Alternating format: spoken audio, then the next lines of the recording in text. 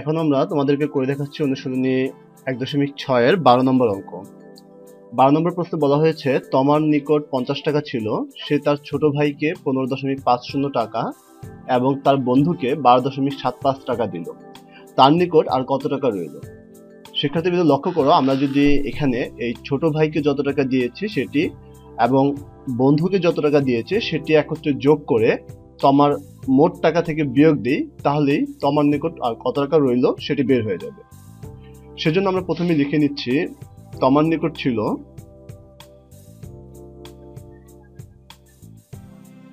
তমার নিকট ছিল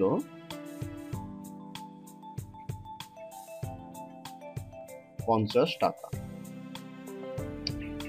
এবার আমরা সে তার ছোট ভাইকে এবং বন্ধুকে যত টাকা দিয়েছে সে দুটো একত্রে যোগ দেব। আমরা লিখব সে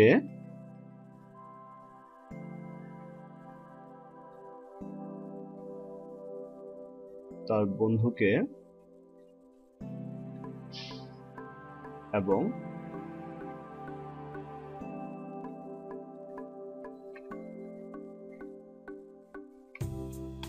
ছোট ভাইকে দিল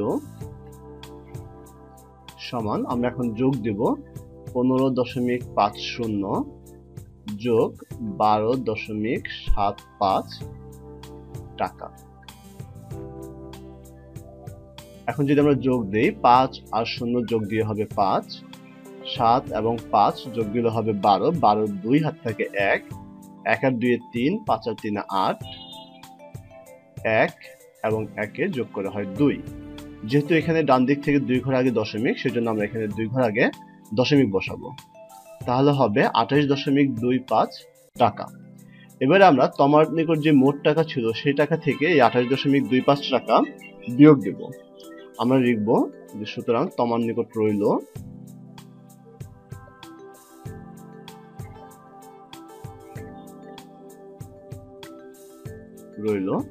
তমার নিকট 50 টাকা ছিল, সেই 50 টাকা থেকে আমরা 28.25 টাকা বিয়োগ দেব। আমরা রাফে বিয়োগ দিয়ে দেখাচ্ছি তোমাদেরকে। 50 এর পর আমরা দশমিক দিয়ে দুটো শূন্য বসালাম, তারপর 28.25। 5 আর 10 হবে 5 হলে, এই জিনিসটা আমরা এখন তোমাদেরকে রাফে করে দেখাচ্ছি। 5 আর 10 হবে 5 হলে, হাতে থাকে 1, 1 আর 2 3, 3 আর 10 হবে 7 হলে, হাতে থাকে 1, 1 আর 8 9, 9 আর 10 হবে 1 হলে, হাতে থাকে 1, 1 আর 2 3, 3 আর 5 হবে 2 হলে। যেহেতু 2 ঘর আগে দশমিক ডান দিক থেকে, সেহেতু আমরা এখানেও 2 ঘর আগে দশমিক বসাবো, তাহলে হবে 21.75 টাকা। আমরা এবার উত্তরে লিখব উত্তর 21.75 টাকা। এখন আমরা পাটিগণিতের অনুশীলনী 1.6 এর 12 নম্বর অঙ্কটি করব। এখানে 12 নম্বর অঙ্কটি হলো তমার নিকট 50 টাকা ছিল, সে তার ছোট ভাইকে 15.50 টাকা এবং তার বন্ধুকে 12.75 টাকা দিল। তার নিকট আর কত টাকা রইল? শিক্ষার্থী বন্ধুরা লক্ষ্য করো, তমা তার ছোট ভাইকে 15.50 টাকা এবং তার বন্ধুকে 12.75 টাকা দিল। তাহলে আমরা যদি এই দুটো যোগ করে তমার নিকট মোট যত টাকা ছিল সেটি থেকে বিয়োগ দেই, তাহলেই তার নিকট কত টাকা রইল সেটি বের হয়ে যাবে। সো আমরা লিখি যে দেওয়া আছে তমার নিকট ছিল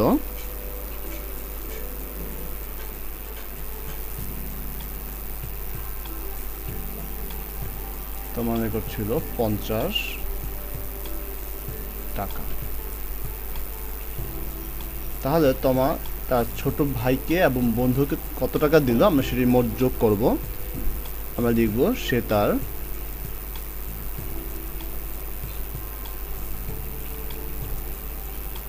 ভাই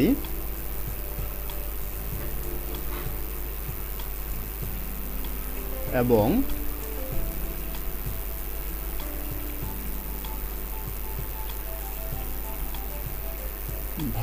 বন্ধুকে দিল। এখন আমরা এর দুটো যোগ দেব, অর্থাৎ ভাইকে দিল 15.50 টাকা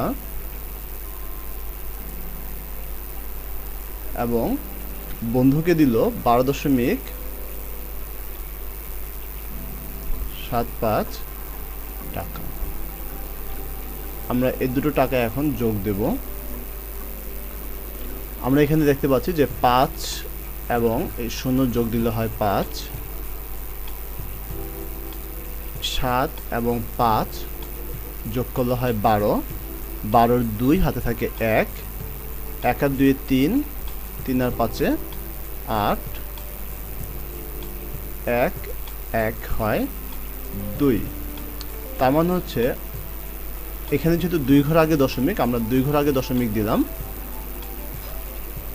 তাহলে হলো টোটাল 28.25 টাকা।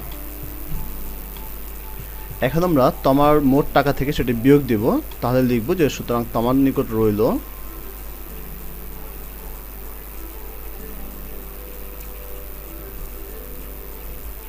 তমার নিকট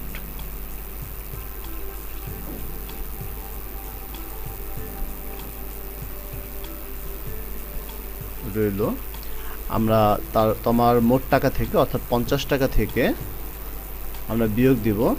যেহেতু এখানে 28-এর পরে দুটি ঘর রয়েছে, দশমিকের পরে দুটো ঘর রয়েছে, এই জন্য আমরা 50.00 লিখব, বিয়োগ 28.25 টাকা।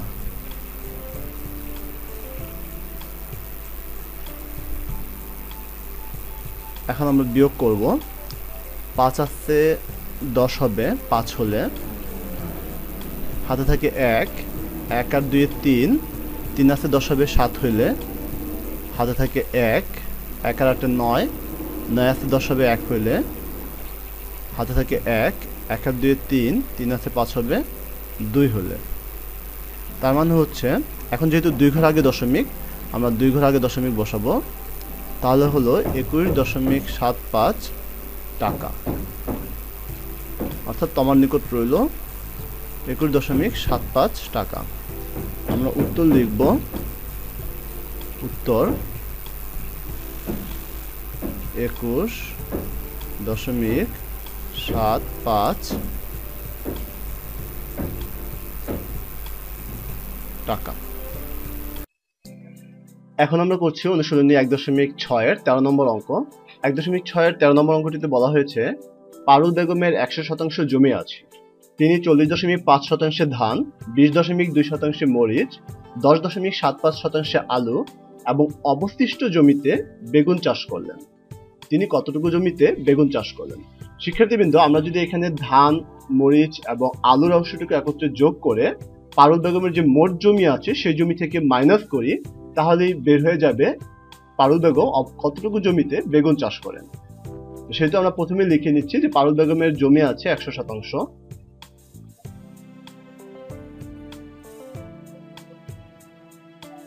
পারুল বেগমের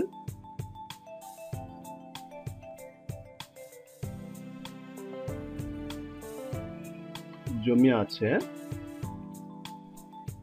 100%। তিনি ধান, মরিচ এবং আলু চাষ করেন। আমরা এখন তিনটে অংশ যোগ দেব। ধান 40.5%, মরিচ 20.2%, আলু 10.75%। আমরা এখন রাফে তিনটে অংশ যোগ দিচ্ছি। 40.5, তারপর রয়েছে 20.2, তারপর রয়েছে 10.75। দশমিকটি এক ঘরে রাখতে হবে যোগ করার সময়। এখন যোগ করলে হয় 5, 7 এবং 2 9, 9 আর 5 হয় 14, 14-র 4 হাতে থাকে 1, 1 শূন্য যোগ করলে 1, এখানে সবগুলোই শূন্য, তো 1-এর সাথে শূন্য যোগ করলে হবে 1, এখানে হয় 4 আর 2 6, 6 আর 1 7। যেহেতু এখানে সর্বোচ্চ 2 ঘর আগে দশমিক ডান দিক থেকে, সেহেতু আমরা এখানেও 2 ঘর আগে দশমিক বসাবো, তাহলে হবে 71.45%। 71.45%। এবারে আমরা পারুল বেগমের যে মোট জমি রয়েছে 100%, সেটি থেকে এই 71.45 বিয়োগ করব, তাহলে বের হয়ে যাবে যে তিনি কতটুকু জমিতে বেগুন চাষ করলেন। আমরা লিখব যে সুতরাং তিনি বেগুন চাষ করলেন,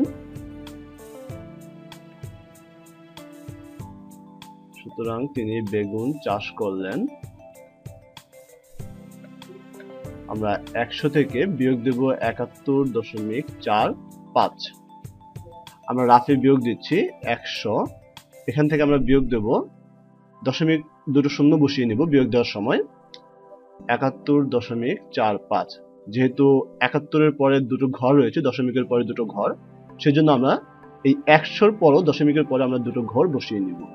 5 হাতে 10 হবে 5 হলে হাতে থাকে 1, 1 আর 4 5, 5 হাতে 10 হবে 5 হলে হাতে থাকে 1, 1 আর 1 2, 2 হাতে 10 হবে 8 হলে হাতে থাকে 1, 1 আর 7 8, 8 হাতে 10 হবে 2 হলে হাতে থাকে 1, 1 1 মিলে গেলে 0 এবং 2 ঘর আগে দশমিক, তাহলে হলো 28.55।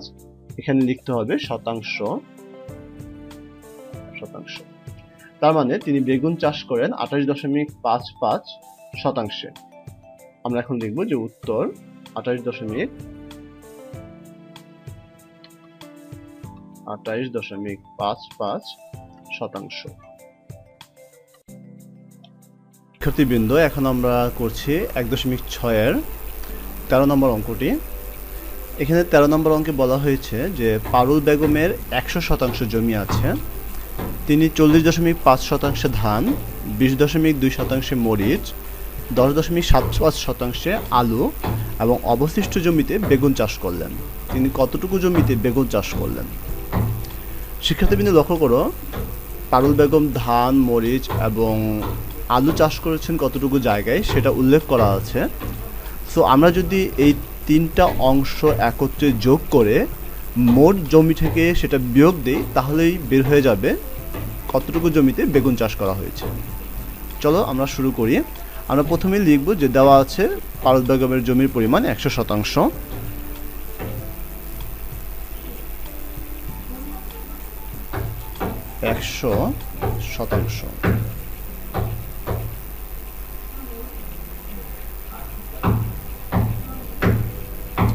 এখন আমরা যেটা করব, এই ধানের অংশ, মরিচের অংশ এবং আলুর অংশ একত্রে যোগ দিব।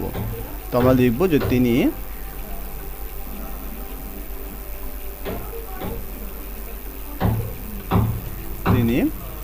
ধান, মরিচ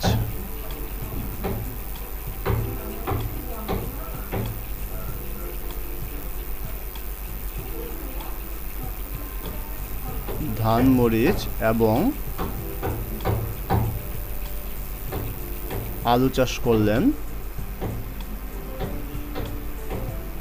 আলু চাষ করলেন।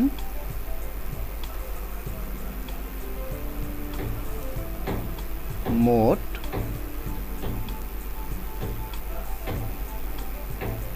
এখন আমরা এই তিনটে একত্রে যোগ দিব, অর্থাৎ ধান হচ্ছে গিয়ে 40.5% জমি। তারপর আমরা 5-এর পর আরেকটু শূন্য দিতে পারি, যেহেতু দশমিকের পরে শূন্যর কোনো দাম নেই। তারপর আমরা দেখব যে মরিচ হচ্ছে 20.2, আমরা 2-এর সাথে পর আরেকটু শূন্য দিতে পারি, অর্থাৎ 20.20% জমিতে মরিচ চাষ। এবং এরপর আসবে আলু 10.75% জমিতে।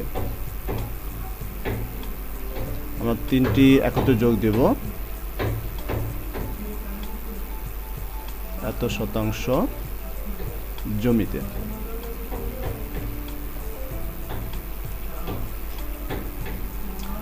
এখন আমরা এই তিনটি একত্রে যোগ দিব। আমরা এখানে দেখতে পাচ্ছি যে এখানে রয়েছে 5 আর 0 যোগ দিলে 5, 5-এর সাথে 0 যোগ দিলে 5।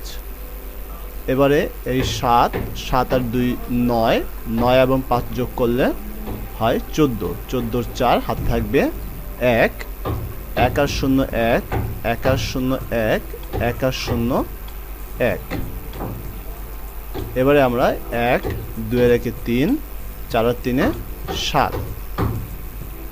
এখানে যেহেতু 2 ঘর আগে দশমিক আছে, প্রত্যেকটির আগে 2 ঘর আগে দশমিক, সেজন্য আমরা এখানেও 2 ঘর আগে দশমিক দেব, অর্থাৎ 71.45% জমিতে মোট সে চাষ করলো। তাহলে অবশিষ্ট জমি বের করতে হলে আমাদের মোট জমি থেকে এই জমিটি বিয়োগ দিতে হবে। আমরা লিখব যে অবশিষ্ট জমি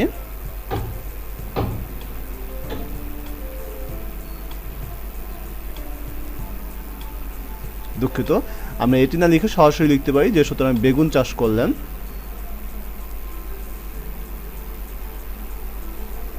আমরা লিখব যে সুতরাং বেগুন চাষ করলেন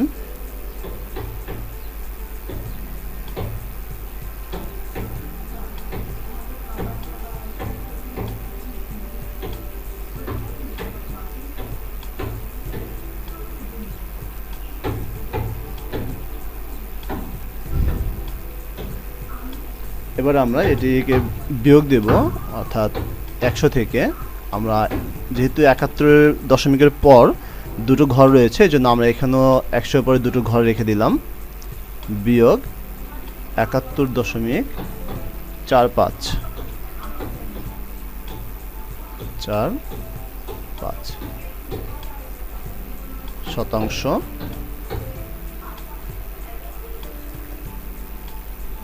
জমিতে।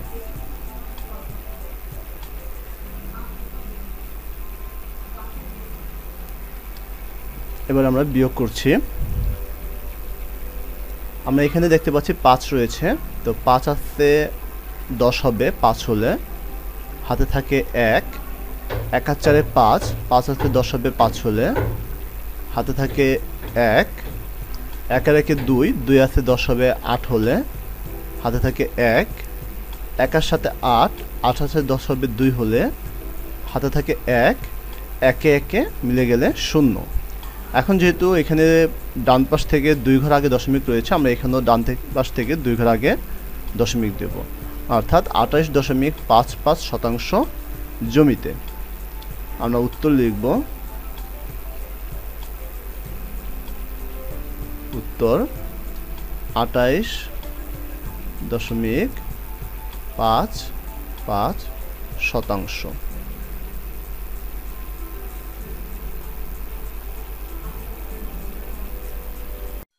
শুরু করছি 1.6 14 নম্বর অঙ্ক। 14 নম্বর প্রশ্নে বলা হয়েছে 1 ইঞ্চি সমান 2.54 সেন্টিমিটার হলে 8.5 ইঞ্চিতে কত সেন্টিমিটার।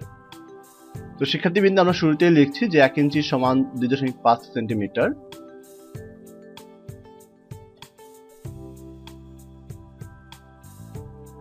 এক ইঞ্চি সমান 2.5 সেন্টিমিটার। সুতরাং 8.5 ইঞ্চি সমান অবশ্যই বেশি হবে, সেজন্য আমরা গুণ দেব। দুঃখিত, এখানে 2.54 সেন্টিমিটার ছিল, তো 8.5 ইঞ্চি সমান হবে 2.54 গুণন 8.5 সেন্টিমিটার। এবারে আমরা রাফে 2.54 কে 8.5 দিয়ে গুণ দেব। প্রথমে 5 দ্বারা যদি গুণ দেই, 4 5 20, 20 শূন্য, হাতে থাকে 2, 5 5 25 এবং 2 যোগ করে হয় 27, 27 7, হাতে থাকে 2, 5 2 10 এবং 2 যোগ করে হয় 12। এবারে আমরা এই শূন্যর নিচে একটি শূন্য বসাবো। এখন যদি 8 দ্বারা গুণ দেই, 4 32, 32 2, হাতে থাকে 3, 5 40 এবং 3 যোগ করে হয় 43, 43 3, হাতে থাকে 4, 8 2 16 এবং 4 যোগ করে হয় 20। এখন যদি আমরা দুটো একত্রে যোগ করি, তাহলে 0 0 যোগ করলে হয় 0, 7 এবং 2 যোগ করলে হয় 9, 3 এবং 2 যোগ করলে হয় 5, 0 এবং 1 যোগ করলে হয় 1, এখানে হয় 2। আমরা দেখতে পাচ্ছি এখানে 2.54 অর্থাৎ 2 ঘর আগে দশমিক এবং এখানে 1 ঘর আগে দশমিক। তাহলে দুটো একত্রে যদি আমরা যোগ করি, তাহলে এখানে 2 ঘর আগে এবং এখানে 1 ঘর আগে, মোট 3 ঘর আগে দশমিক। তো এখানেও আমাদেরকে 3 ঘর আগে দশমিক বসাতে হবে। তাহলে হবে 21.590 সেন্টিমিটার। 21.590 সেন্টিমিটার। আমরা এবারে লিখব উত্তর 21.590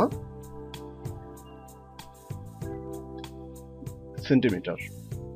এখন আমরা করব অনুশীলনী 1.6 এর 14 নম্বর অঙ্কটি। এখানে 14 নম্বর অঙ্কে বলা হয়েছে যে 1 ইঞ্চি সমান 2.54 সেন্টিমিটার হলে 8.5 ইঞ্চিতে কত সেন্টিমিটার। আমি আবারও বলছি যে 1 ইঞ্চিতে যদি 2.54 সেন্টিমিটার হয় তাহলে 8.5 ইঞ্চিতে কত সেন্টিমিটার। তো চলো শিক্ষার্থীবৃন্দ আমরা অঙ্কটি শুরু করি। আমরা প্রথমে লিখে নিব যে দেওয়া আছে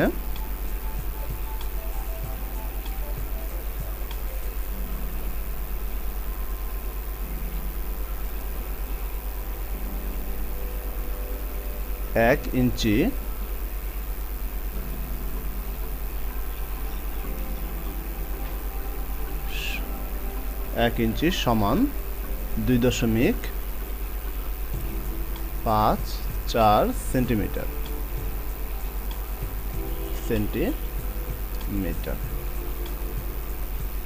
সুতরাং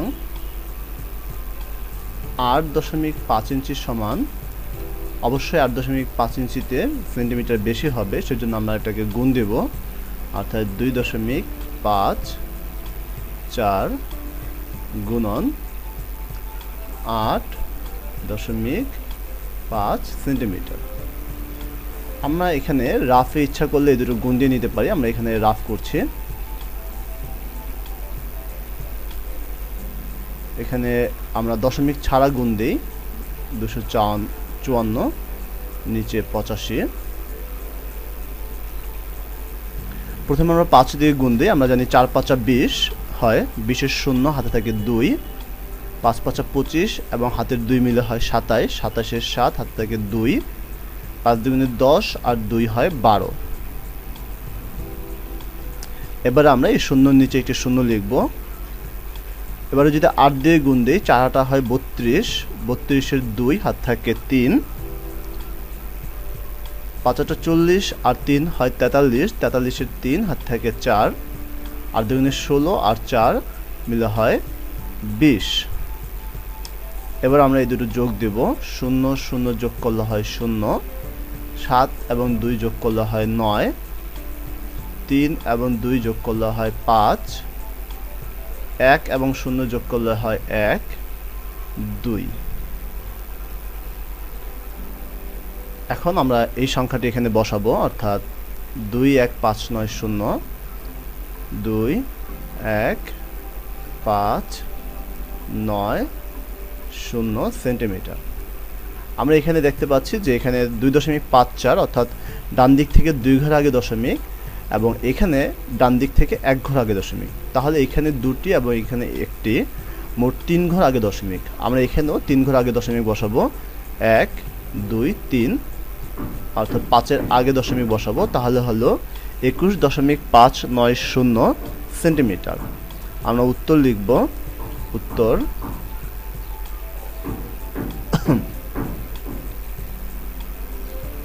21.590 সেন্টিমিটার।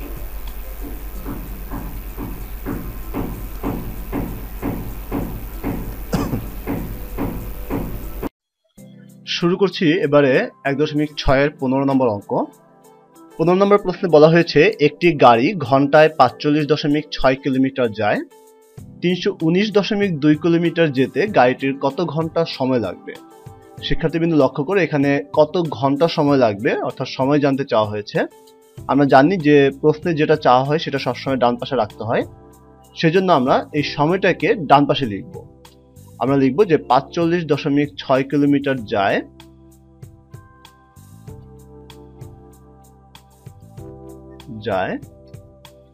1 ঘন্টায়। সুতরাং 1 কিলোমিটার যায়, 1 কিলোমিটার যেতে অবশ্যই তার সময় কম লাগবে, সেজন্য আমরা ভাগ দেব, 1 ভাগ 45.6 ঘন্টায়। সুতরাং এখানে বলা হয়েছে 319.2 কিলোমিটারের কথা। আমরা লিখছি যে 319.2 কিলোমিটার যায় এবারে যেতে অনেক সময় বেশি লাগবে সেজন্য আমরা গুণ দেব 1 গুণন 319.2 নিচে 45.6 ঘন্টায়। এবার আমরা দশমিকটা উঠিয়ে দিব। 1 দ্বারা যদি 319.2 কে গুণ দেই তাহলে 319.2 হবে এবং নিচে 45.6। এবার দশমিক উঠানোর পালা। আমরা জানি দশমিকের জন্য নিচে একটি 1 হবে এবং দশমিকের পরে যে কটি ঘর রয়েছে সে কটির জন্য সে কটি শূন্য। ঠিক একই রকম ভাবে উপরে আমরা নিচের দশমিকের জন্য একটি 1 বসাবো এবং দশমিকের পরে একটি ঘর রয়েছে সেটির জন্য আমরা একটি শূন্য বসাবো। তাহলে উপরে আমরা দেখতে পাচ্ছি উপরের 10 এবং নিচের 10 কাটা যায়। তাহলে উপরে থাকবে 3192 এবং নিচে থাকবে 456। এবারে আমরা 456 দ্বারা 3192 কে ভাগ দেব। যদি ভাগ দেই তাহলে যাবে 7 বার।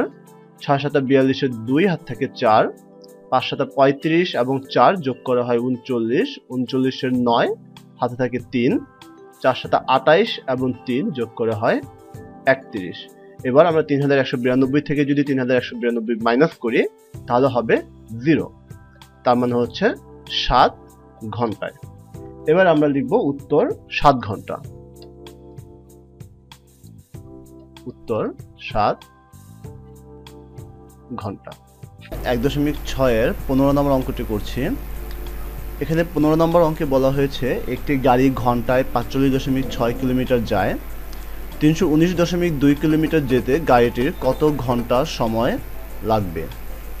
এখানে প্রশ্নে যেহেতু ঘন্টা চাওয়া হয়েছে সেহেতু ঘন্টাটা আমরা ডান পাশে লিখব।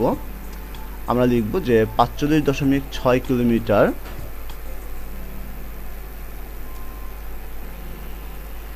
যায় 1 ঘন্টায়।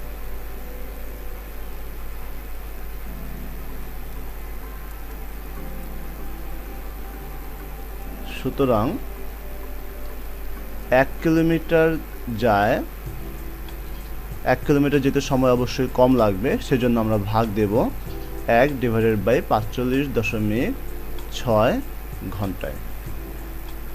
সুতরাং এখানে মোট চাওয়া হয়েছে যে 319.2 কিলোমিটার যেতে কতক্ষণ সময় লাগবে, সেজন্য আমরা লিখব যে 319.2 কিলোমিটার যায়। এবারের সময় অবশ্যই বেশি লাগবে, আর যেহেতু বেশি লাগবে সেহেতু আমাদেরকে গুণ দিতে হবে। আমরা লিখব যে 1 গুণন 319.2 এবং নিচে 45.6 ঘন্টায়। এবারে যদি আমরা উপরে 1 দিয়ে 319.2 কে গুণ দিই তাহলে 319.2 হবে এবং নিচে যা আছে তাই থেকে যাবে। এখন আমরা দশমিক উঠানোর কাজ করব। আমরা জানি যে দশমিক উঠাতে হলে আমরা আগে দশমিক উঠিয়ে লিখি 456 গুণন উপরে 3192। শিক্ষার্থীবৃন্দ লক্ষ্য করে এখানে নিচে ছিল 45.6। এই নিচের দশমিকের জন্য আমরা উপরে একটি 1 বসাবো এবং দশমিকের পরে যে কয়টি ঘর থাকে সেই কয়টি শূন্য বসাবো। আমাদের এখানে একটি ঘর রয়েছে দশমিকের পরে, এই জন্য আমরা দশমিকের পরে একটি ঘর বসালাম। ঠিক একইভাবে উপরে দশমিকের জন্য আমরা নিচে 1 বসাবো এবং দশমিকের পরে যে কয়টি ঘর রয়েছে সেই কয়টি শূন্য বসাবো। এবারে আমরা এই উপরের 10 এবং নিচের 10 কাটা দিয়ে থাকবে 3192 ভাগ 456। আমরা লিখব যে 3192 ভাগ 456। এবারে এই 3192 কে আমরা 456 দিয়ে ভাগ দেব।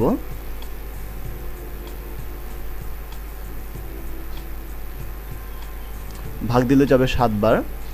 6 7 42, 42 2 হাতে থাকে 4, 5 7 35 এবং হাতে 4 যদি আমরা যোগ করি তাহলে হবে 39, হাতে থাকবে 3, 4 7 28 এবং হাতের 3 যোগ করে হবে 31। তাহলে হলো 3192 থেকে যদি আমরা 3192 বিয়োগ দিই থাকবে 0। তার মানে হচ্ছে ফলাফল বের হবে 7 ঘন্টায়। এখন তাহলে আমরা উত্তর লিখতে পারি যে উত্তর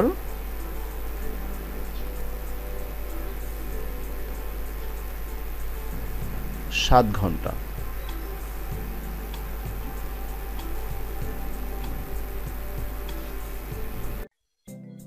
শুরু করছি 1.6 16 নম্বর অঙ্ক। 16 নম্বর প্রশ্নে বলা হয়েছে একজন শিক্ষক 60.60 টাকা ডজন দরে 722.15 টাকার কমলা কিনে 13 জন শিক্ষার্থীর মধ্যে সমানভাবে ভাগ করে দেন। তাহলে প্রত্যেক শিক্ষার্থী কয়টি করে কমলা পাবে? শিক্ষার্থীবৃন্দ, এখানে প্রথমে আমাদেরকে বের করে নিতে হবে যে ওই শিক্ষক মোট কতগুলো কমলা কিনেন, সেটি আমরা প্রথমেই বের করে নেব। সেজন্য আমরা লিখে নেব যে আমরা জানি 1 ডজন সমান 12টি। আমরা জানি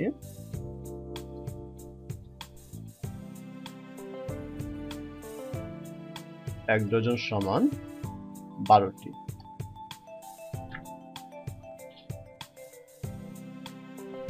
তাহলে একজন শিক্ষক, যেহেতু আমরা কমলার সংখ্যা বের করব সেহেতু সেটি ডান পাশে রাখবো।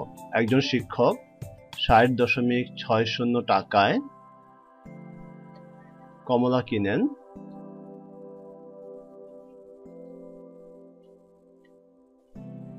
যেহেতু প্রশ্নে বলা হয়েছে যে 60.60 টাকা ডজন দরে, তার মানে 60.60 টাকায় তিনি 12টি কমলা কিনেন। 12টি। সুতরাং একজন শিক্ষক 1 টাকায় কমলা কিনেন। 1 টাকা অবশ্যই তিনি কম সংখ্যক কমলা কিনতে পারবেন, সেজন্য আমরা ভাগ দেব 12 ভাগ 60.60টি। এবারে বলা হয়েছে যে মোট 722.15 টাকায় কতগুলো কমলা কিনেন, আমরা এখন সেটা বের করব। তাহলে লিখব যে একজন শিক্ষক 722.15 টাকায় কমলা কিনেন। এবার অবশ্যই তিনি বেশি সংখ্যক কমলা কিনতে পারবেন, সেজন্য আমরা গুণ দেব 722.15 নিচে 60.60টি। প্রিয় শিক্ষার্থীবৃন্দ, আমরা এখন প্রথমেই এখানে যে দশমিকগুলো রয়েছে উপরে এবং নিচে, সেই দশমিকগুলো উঠিয়ে নিব। আমরা জানি দশমিক ওঠানোর নিয়ম হচ্ছে যে দশমিক যদি উপরে থাকে তাহলে উপরের দশমিকের জন্য নিচে একটি 1 বসাইতে হয় এবং তারপরে যে কটি ঘর থাকে সে কটি শূন্য। ঠিক একই রকম ভাবে নিচের দশমিকের জন্য উপরে আমরা একটি 1 বসাবো এবং তারপরে যে কটি ঘর থাকে সে কটি শূন্য। তো আমরা এখন সেই কাজটি করছি। 12 722.দশমিকটা আমরা লিখব না। লক্ষ্য করো এখানে নিচে দশমিক রয়েছে, সেই নিচের দশমিকের জন্য আমরা উপরে একটি 1 লিখব এবং দশমিকের পরে দুটি ঘর 6 এবং 0, এই 6 এবং 0 জন্য দুটি ঘরের জন্য আমরা দুটি শূন্য বসাবো। ঠিক একই রকম ভাবে নিচে আমরা 6060 লিখব। তারপর উপরে যে দশমিকটি রয়েছে উপরে দশমিকের জন্য 1 এবং দশমিকের পরে দুটি ঘর 1 এবং 5 রয়েছে, সেই দুটি ঘরের জন্য আমরা দুটি শূন্য বসাবো। এতটি। এখন যদি আমরা উপরের 100 এবং নিচের 100 কাটা দিতে পারি। এখন উপরে থাকে 12 গুণন 72,215। এই 72,215 কে আমরা 12 দ্বারা গুণ দেব। আমরা যদি 72,215 কে 12 দ্বারা গুণ দেই, দেখি কি হয়। গুণন 12 দ্বারা, তোমরা এটা ম্যানুয়ালি করে নেবে। গুণ যদি দেই তাহলে হবে 8,63,580। আমরা এখন লিখছি যে 8,63,580 এবং নিচে হবে 6,060। উপরের একটি শূন্য নিচের একটি শূন্য কাটা যায়। এবারে যদি আমরা এই 83,658 কে আমরা 600 দ্বারা ভাগ দিয়ে দেখি কি হয়। 606 ভাগ 86658।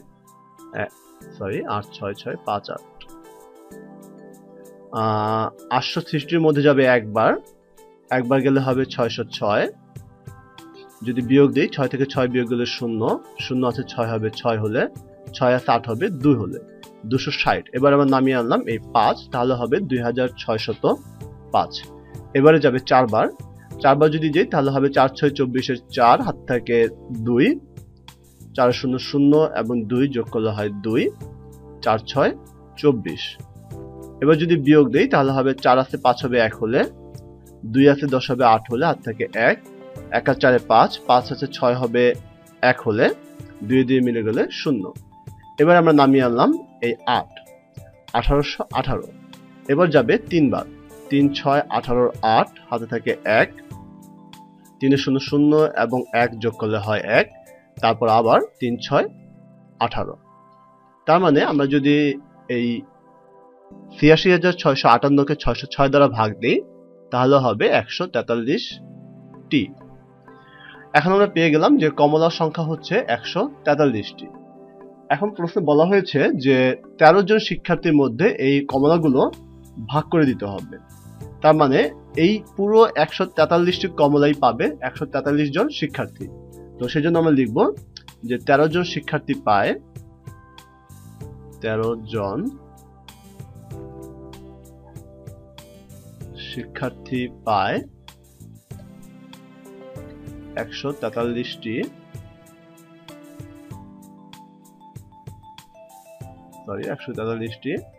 কমলা। সুতরাং প্রশ্ন বলা হয়েছে যে প্রত্যেক শিক্ষার্থী কয়টি করে কমলা পায়।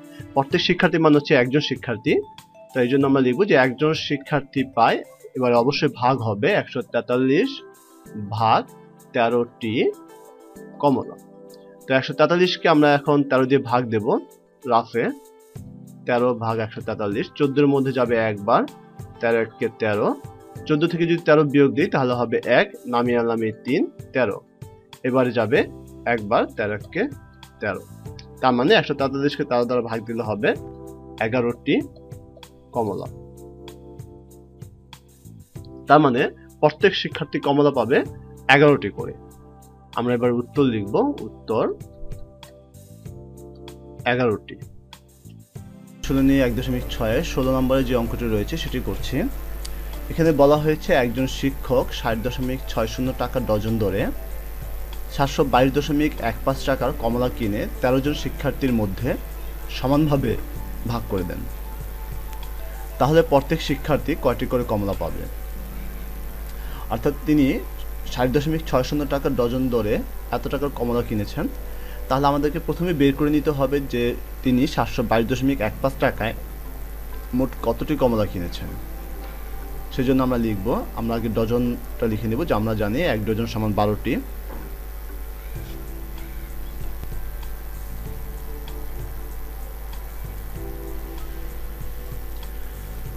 তাহলে তিনি আমরা লিখতে পারি যে 60.60 টাকায় তিনি 12টি কমলা কিনেন। আমরা লিখব যে সুতরাং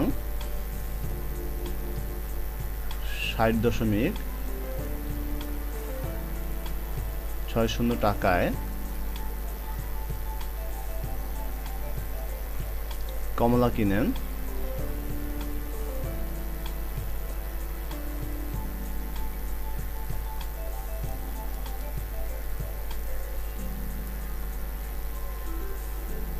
12টি। সুতরাং 1 টাকায় কমলা কিনেন, 1 টাকায় তিনি অবশ্যই অনেক কম সংখ্যক কমলা কিনতে পারবেন, সেজন্য আমরা ভাগ দেব। আমরা লিখব 12 ভাগ 60.60টি। সুতরাং 722.15 টাকায় কমলা কিনেন 12। এবারে তিনি অবশ্যই বেশি সংখ্যক কমলা কিনতে পারবেন, সেজন্য আমরা গুণ দেব। 12 গুণন 722.15 এবং নিচে 60.60টি। এবার আমরা দশমিক উঠিয়ে দেব। আমরা নিচে লিখলাম যে 6060 উপরে 12 গুণন 72215। শিক্ষার্থীবৃন্দ লক্ষ্য করো, নিচে যে 60.60 ছিল, আমরা সেই দশমিকটি উঠিয়ে দশমিকের পরিবর্তে উপরে একটি 1 বসাবো এবং দশমিকের পরে যেই দুইটি ঘর রয়েছে সেই দুইটি ঘরের জন্য দুইটি শূন্য বসাবো। ঠিক ঠিক একই রকমভাবে আমরা নিচে 722.15 রয়েছে, দশমিকের পরিবর্তে একটি 1 বসাবো এবং দশমিকের পরে যে দুটি ঘর রয়েছে সেই দুটি ঘরের জন্য দুটি শূন্য বসাবো। এতটি। এবারে আমরা উপরের 100 এবং নিচের 100 কাটা দিতে পারি। এবারে 12 দিয়ে যদি আমরা 6060কে ভাগ দেই তাহলে ভাগ দিলে হবে 505। আমরা রাফে ভাগ দিয়ে নেব এবং এই 505 দিয়ে যদি আমরা 72,215কে ভাগ দেই তাহলে হবে 143। অর্থাৎ 722.15 টাকায় তিনি কমলা কিনেন মোট 143টি।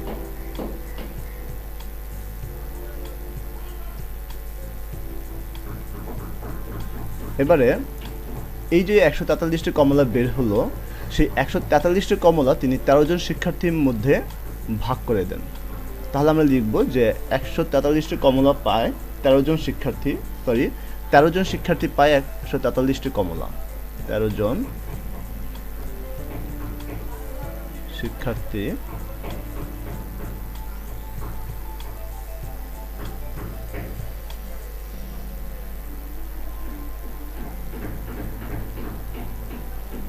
পায় 143টি কমলা।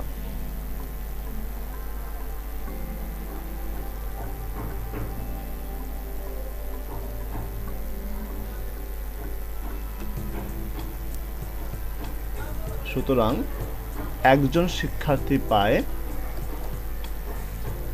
এবারে অবশ্যই ভাগ হবে 143 ভাগ 13টি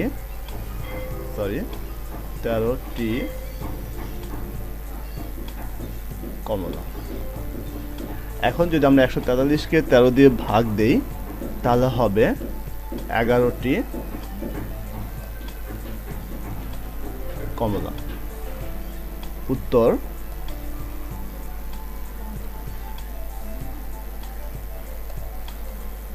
11টি কমলা।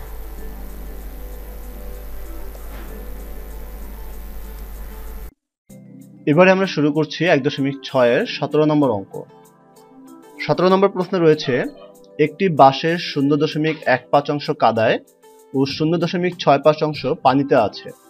যদি পানির উপরে বাঁশটির দৈর্ঘ্য 4 মিটার হয় তাহলে সম্পূর্ণ বাঁশটির দৈর্ঘ্য কত? তো যেহেতু আমরা সম্পূর্ণ বাঁশটির দৈর্ঘ্য আমরা জানি না, সেহেতু আমরা ধরে নিচ্ছি যে সম্পূর্ণ বাঁশটির দৈর্ঘ্য 1 অংশ। আমরা লিখব যে ধরি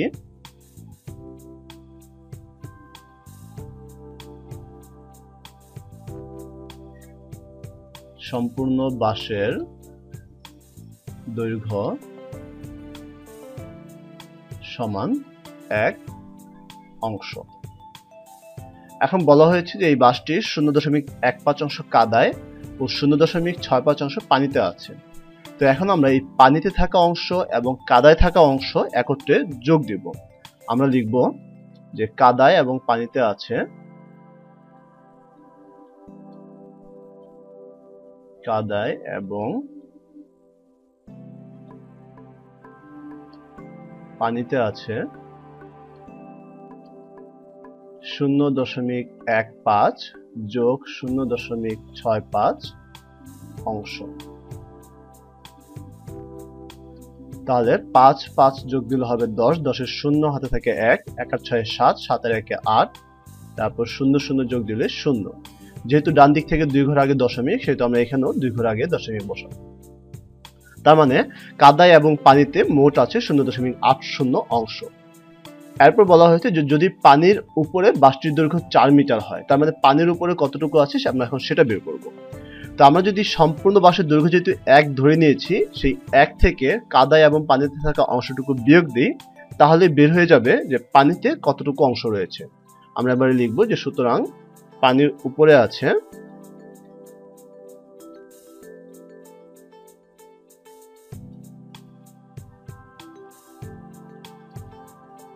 1 বিয়োগ 0.80 অংশ।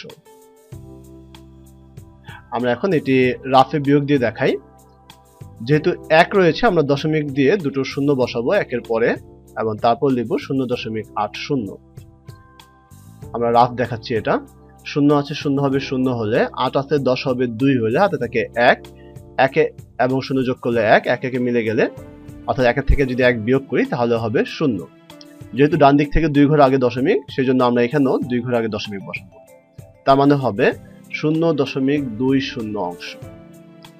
এই 0.20 অংশ পানির উপরে রয়েছে, কিন্তু প্রশ্ন বলা হয়েছে যে পানির উপরে আছে 4 মিটার। তার মানে আমরা বলতে পারি যে 0.2 অংশ সমান হচ্ছে 4 মিটার, অর্থাৎ 0.20 অংশের দৈর্ঘ্য হচ্ছে 4 মিটার।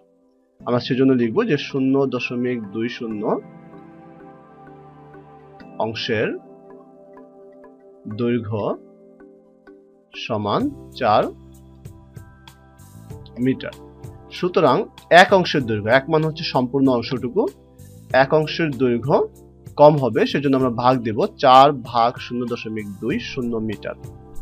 আমরা এখন নিচের দশমিকটি উঠানোর চেষ্টা করব। আমরা জানি যে নিচের দশমিকের জন্য উপরে 1 বসে, সেজন্য আমরা নিচের এই যে দশমিকটি উঠিয়ে উপরে 1 বসালাম, এবং দশমিকের পরে যে দুইটি ঘর রয়েছে সেই দুইটি ঘরের জন্য আমরা দুইটি শূন্য বসালাম, এবং নিচে আমরা শুধুমাত্র 20 বসাবো।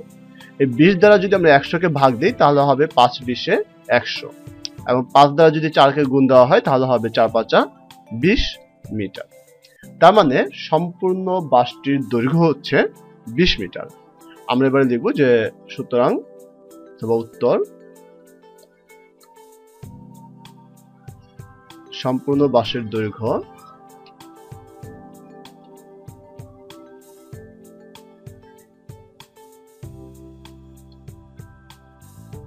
সম্পূর্ণ বাসের দৈর্ঘ্য 20 মিটার। 1.6 এর 17 নম্বর অঙ্কটি। 17 নম্বর অঙ্কে বলা হয়েছে যে একটি বাসের 0.15 অংশ কাদায় ও 0.65 অংশ পানিতে আছে। যদি পানির উপরে বাসটির দৈর্ঘ্য 4 মিটার হয় তাহলে সম্পূর্ণ বাসটির দৈর্ঘ্য কত? লক্ষ্য করো, এখানে আমাদেরকে বলা হচ্ছে যে সম্পূর্ণ বাসের দৈর্ঘ্য বের করতে। আমরা যেহেতু সম্পূর্ণ বাসের দৈর্ঘ্যটা জানি না, আমরা ধরে নিচ্ছি যে সম্পূর্ণ বাসের দৈর্ঘ্য 1 মিটার। আমরা লিখব যে ধরি সম্পূর্ণ বাসের দৈর্ঘ্য সমান 1 মিটার।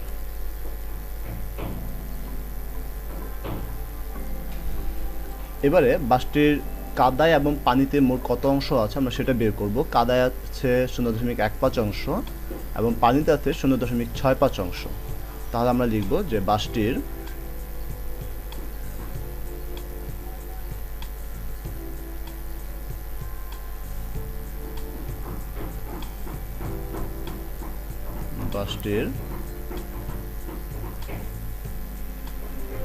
কাদায় এবং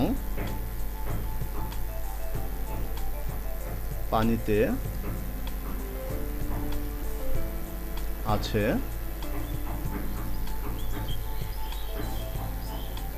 এবার আমরা এই দুটো অংশ যোগ দেব, অর্থাৎ 0.15 যোগ 0.65 অংশ।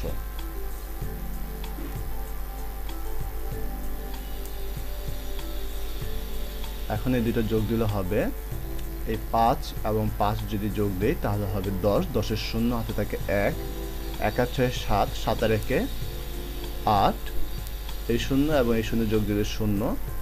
যেহেতু 2 ঘর আগে দশমিক, আমরা এখানে 2 ঘর আগে দশমিক দেব। তাহলে হলো 0.80 অংশ কাদা এবং পানিতে আছে। বলা হয়েছে যে বাকি অংশটুকু, তাহলে আমরা বুঝতে পারছি যে বাকি অংশটুকু পানির উপরে আছে। তাহলে আমরা লিখব যে সুতরাং পানির উপরে আছে, আমরা লিখব যে পানির উপরে আছে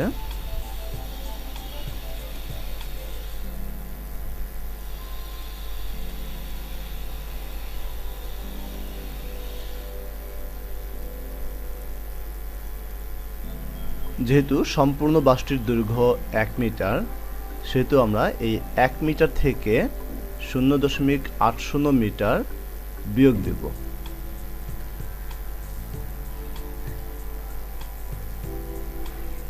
আমরা লিখব যে 0. অংশ। তাহলে আমরা যদি 1 থেকে 0.80 অংশ বিয়োগ দেই তাহলে থাকবে 0.20 অংশ পানির উপরে আছে। কিন্তু প্রশ্নে অলরেডি বলা আছে যে পানির উপরে বাষ্পটির দৈর্ঘ্য 4 মিটার, কিন্তু আমরা অঙ্ক করে পেয়েছি যে পানির উপরে আছে 0.20 অংশ। তাহলে আমরা লিখব যে সুতরাং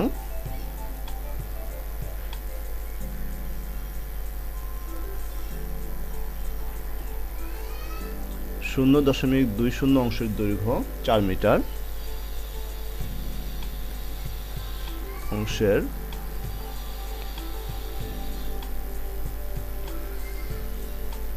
দৈর্ঘ্য 4 মিটার।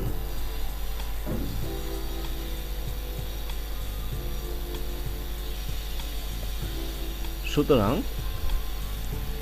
1 বা সম্পূর্ণ অংশের দৈর্ঘ্য অবশ্যই কম হবে, সেজন্য আমরা ভাগ দেব 4 ডিভাইডেড বাই 0.20 মিটার। এবারে এই দশমিকটি আমরা উঠাবো। আমরা জানি যে নিচের দশমিক উঠানোর জন্য উপরে একটি 1 দিতে হয় এবং দশমিকের পরে যে কয়টি ঘর থাকে আমরা এখানে দেখতে পাচ্ছি যে দশমিকের পরে 2টি ঘর রয়েছে, 2 এবং 0 দুইটি ঘর। সেই 2টি ঘরের জন্য আমরা এখানে 2টি শূন্য বসাবো এবং নিচে লিখব 20। এবারে এই 20 দিয়ে যদি আমরা 100কে ভাগ দেই তাহলে হবে 5 20 100 অর্থাৎ 5, এবং এই 5 দিয়ে যদি 4কে গুণ দেওয়া হয় তাহলে হবে 20 মিটার।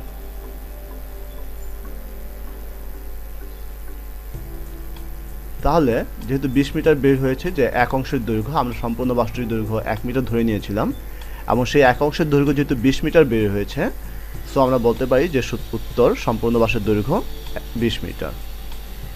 উত্তর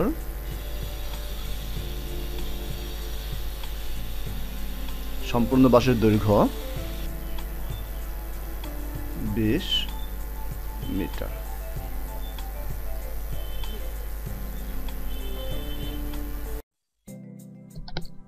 শুরু করছি এবারে অনুশীলনী 1.6 এর 18 নম্বর অঙ্ক। 18 নম্বর প্রশ্নে বলা হয়েছে আব্দুর রহমান তার সম্পত্তির 0.125 অংশ স্ত্রীকে দান করলেন। বাকি সম্পত্তির 0.45 অংশ পুত্রকে ও 0.25 অংশ কন্যাকে দেওয়ার পরও তিনি দেখলেন যে তার অবশিষ্ট সম্পত্তির মূল্য 3,15,000 টাকা। আব্দুর রহমানের সম্পত্তির মোট মূল্য কত? তো শিক্ষার্থীবৃন্দ, আমরা ধরে নিচ্ছি যে আব্দুর রহমানের মোট সম্পত্তি হচ্ছে 1। আমরা লিখব যে ধরি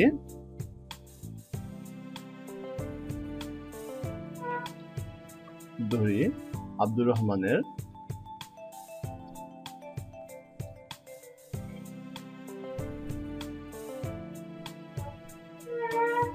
মোট সম্পত্তি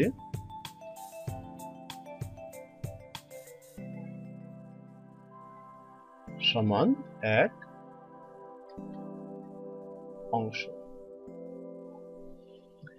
এবারে বলা হয়েছে যে আব্দুর রহমান তার সম্পত্তির 0.125 অংশ স্ত্রীকে দান করলেন। তো সেজন্য আমরা লিখব যে তিনি স্ত্রীকে দিলেন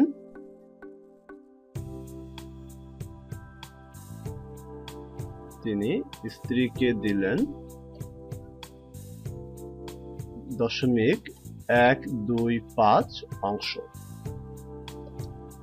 এবারে আমরা যদি এই মোট সম্পত্তি থেকে স্ত্রীকে দেয়া অংশটুকু মাইনাস করি তাহলে আমরা বাকি সম্পত্তি পেয়ে যাব। সেজন্য আমরা লিখব যে সুতরাং বাকি সম্পত্তি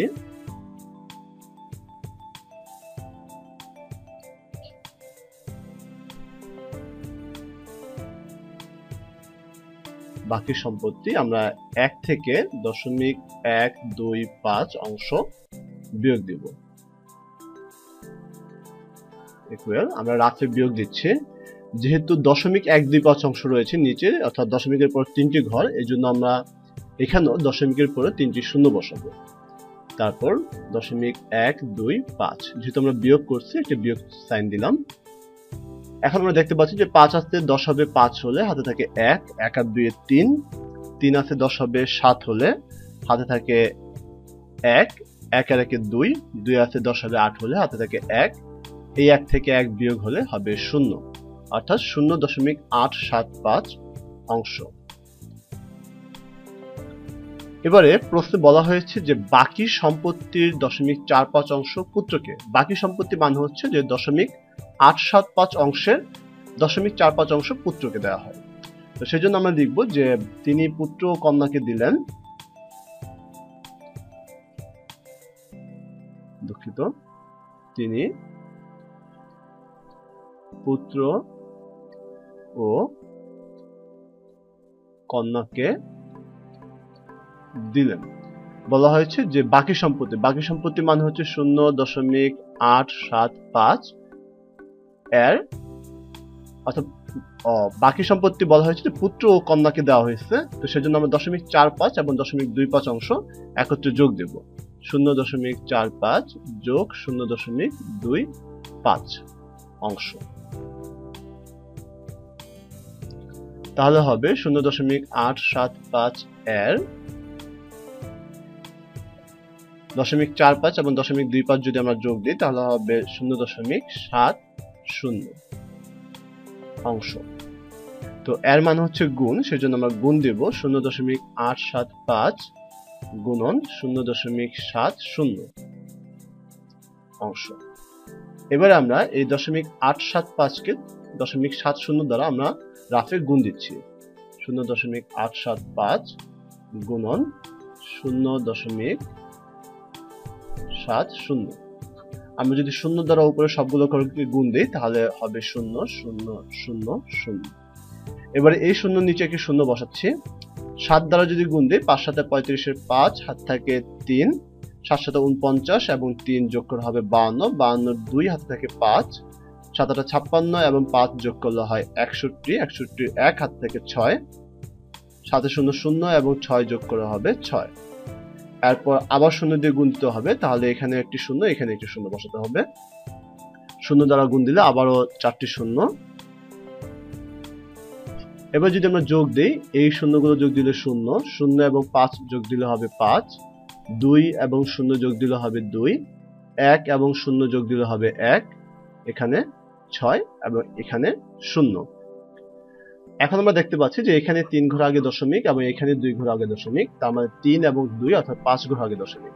তো আমরা এখানে এখন 5 ঘর আগে দশমিক বসাবো, 1 2 3 4 5, অর্থাৎ তাহলে হবে 0.61250, 0.61250। শেষের শূন্যটি না বসালেও হয়, কারণ দশমিকের পরে শূন্যর কোনো ভ্যালু নেই, সেজন্য আমরা 5 ঘর পর্যন্তই রাখবো। 0.6125 অংশ।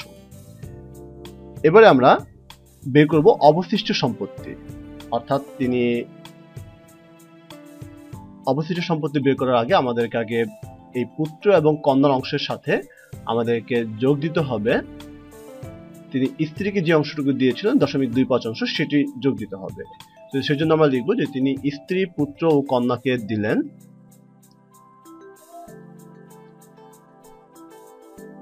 তিনি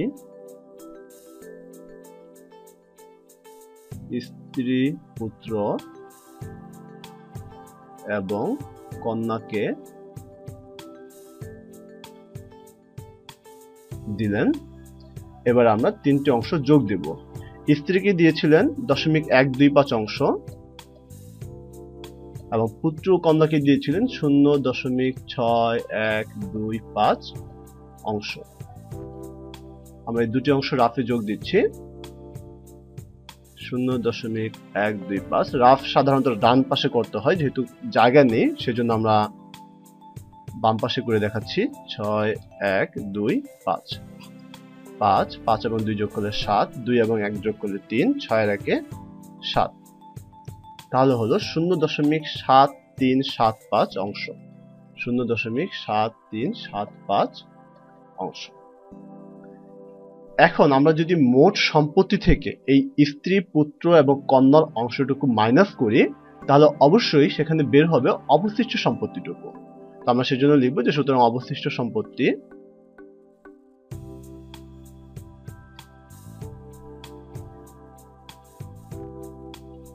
আমরা 1 থেকে বিয়োগ দেব 0.7375 অংশ।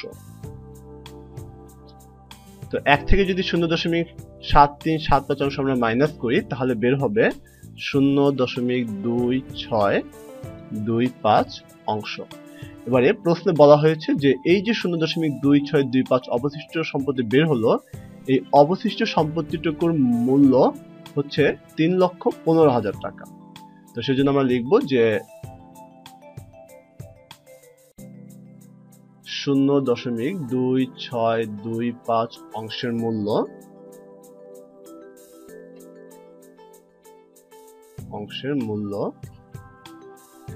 3,15,000 টাকা। তো আমাদেরকে বলা হয়েছে যে সম্পূর্ণ সম্পত্তির মূল্য, সম্পূর্ণ সম্পত্তিকে আমরা ধরে নিচ্ছি 1, সেজন্য আমরা লিখব যে 1 অংশের মূল্য অবশ্যই কম হবে 315 3টি 0 ভাগ 0.2625 টাকা। এবারে আমরা এই 3,15,000কে যদি 0.26250 দ্বারা ভাগ দেই তাহলে বের হবে 12 লক্ষ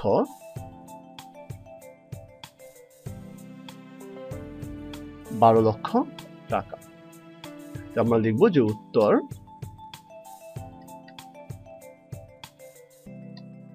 12 লক্ষ টাকা। বিন্দু, এখন আমরা করছি অনুশীলনী 1.6 এর 18 নম্বরে যে অঙ্কটি রয়েছে সেই অঙ্কটি। এখানে 18 নম্বর অঙ্কে বলা হয়েছে যে আব্দুর রহমান তার সম্পত্তির 0.125 অংশ স্ত্রীকে দান করলেন, বাকি সম্পত্তির 0.45 অংশ পুত্রকে ও 0.25 অংশ কন্যাকে দেওয়ার পরও তিনি দেখলেন যে তার অবশিষ্ট সম্পত্তির মূল্য 3,15,000 টাকা। আব্দুর রহমানের সম্পত্তির মোট মূল্য কত? শিক্ষার্থীবৃন্দ লক্ষ্য করে এখানে আব্দুর রহমানের সম্পত্তির মোট মূল্য জানতে চাওয়া হয়েছে। তা আমরা কিন্তু এখনো আব্দুর রহমানের মোট সম্পত্তি কতটুকু সেটি জানি না। তো সেটি আমরা ধরে নিচ্ছি যে ধরি আব্দুর রহমানের মোট সম্পত্তি 1 অংশ। ধরি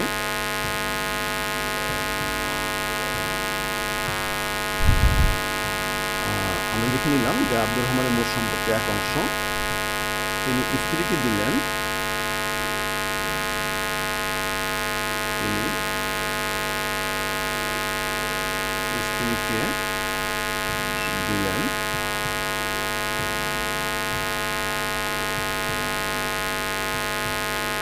তিনি স্ত্রীকে দিয়েছিলেন 0.125 অংশ।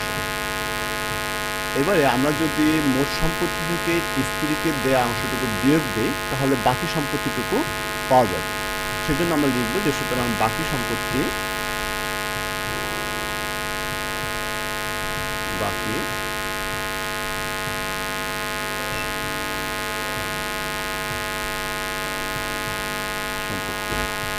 সমান 1 থেকে আমরা বিয়োগ দিব যে 0.125 অংশ। আমরা এবারে রাফে বিয়োগ দিচ্ছি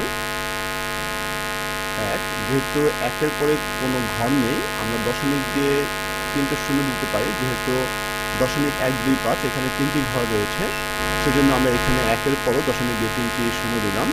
আমরা জানি যে দশমিকের পরে 0 কোনো ভ্যালু নেই, তো বিয়োগ করার সুবিধার্থে আমরা এখানে 3টে 0 বসাতে পারি। দেন 0.125। এবারে 5 আছে 10 হবে 5 হলে হাতে থেকে 1, 1 আর 2 3, 3 আছে 10 হবে 7 হলে হাতে থেকে 1, 1 আর 1 2, 2 আছে 10 হবে 8 হলে হাতে থেকে 1, 1 1 মিলে গেলে 0। দ্যাট মিন্স 0.875 অংশ। 0.875 অংশ। এবারে প্রশ্নে বলা হয়েছে যে বাকি সম্পত্তির 0.45 অংশ পুত্রকে 0.25 অংশ কন্যাকে। আমরা বাকি সম্পত্তি পেয়ে গেছি যে 0.875 অংশ, তার মানে হচ্ছে 0.875 অংশের 0.45 অংশ পুত্রকে এবং 0.25 অংশ কন্যাকে দিলেন। তাহলে আমরা লিখব যে তিনি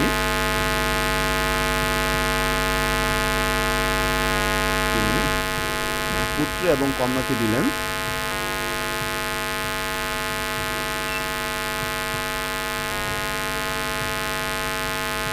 বাকি সম্পত্তি যেহেতু বলা হয়েছে সেটা আমরা 0.875 অংশ বাকি সম্পত্তি আমরা লিখব যে 0.875 এর এবারে ব্র্যাকেটে পুত্র এবং কন্যার যে অংশটুকু অর্থাৎ পুত্র হচ্ছে 0.45 অংশ এবং কন্যার হচ্ছে 0.25 অংশ আমরা সেটা যোগ দিয়ে দেব 0.25 ব্র্যাকেটে লিখে দেব অংশ।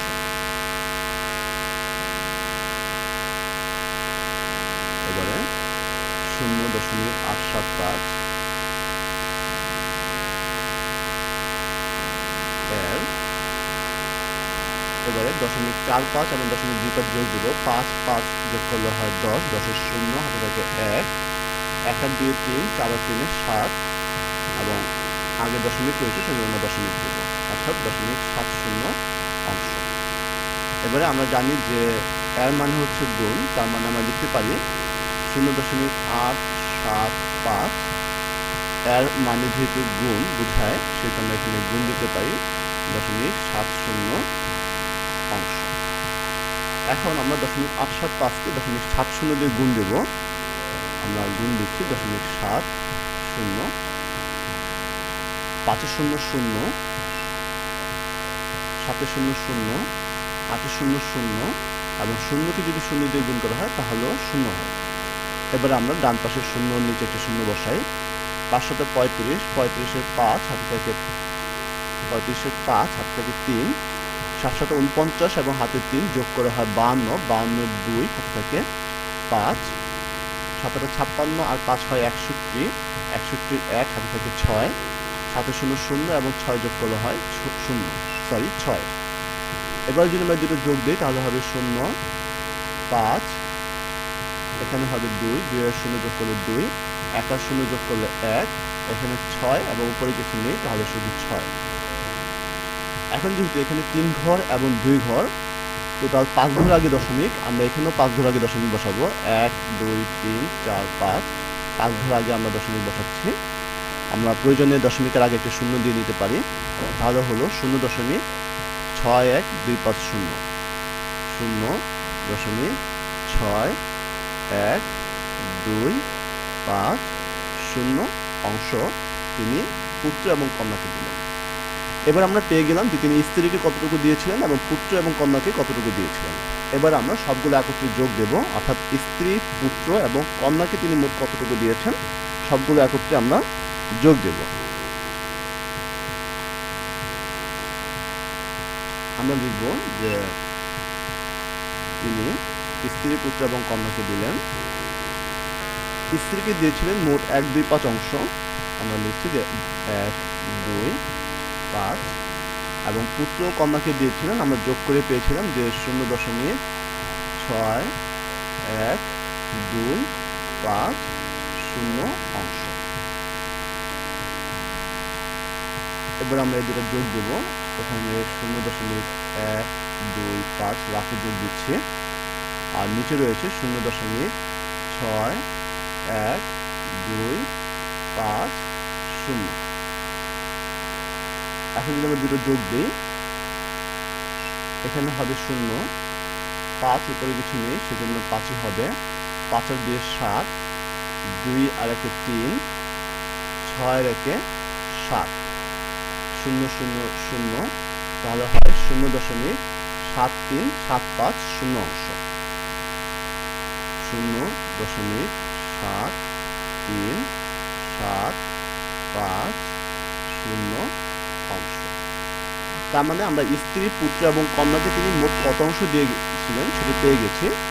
এবারে আমরা তাহলে অবশিষ্ট সম্পত্তি বের করব। আমরা জানি যে মোট সম্পত্তি হচ্ছে 1, তাহলে মোট সম্পত্তি থেকে যদি আমরা স্ত্রী পুত্র এবং কন্যার অংশটুকু বিয়োগ দিই তাহলেই অবশিষ্ট সম্পত্তি পাওয়া যাবে। আমরা লিখব যে সুতরাং অবশিষ্ট সম্পত্তি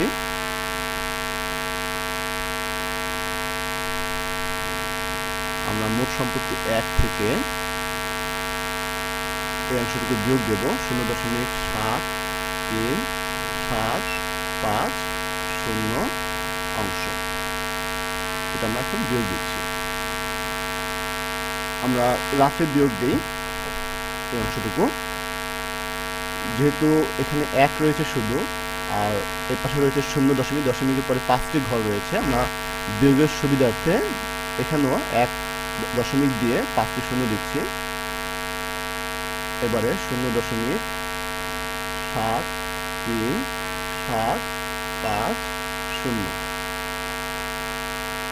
এবারে 000, 5 আছে 10.5 হলে হাতে থাকে 1, 1 এর সাথে 8, 8 আছে 10.2 হলে হাতে থাকে 1, 1 আর 3 4, 4 আছে 10.6 হলে হাতে থাকে 1, 1 এর সাথে 8, 8 আছে 10.2 হলে হাতে থাকে 1, 1 একে মিলে গেলে 0।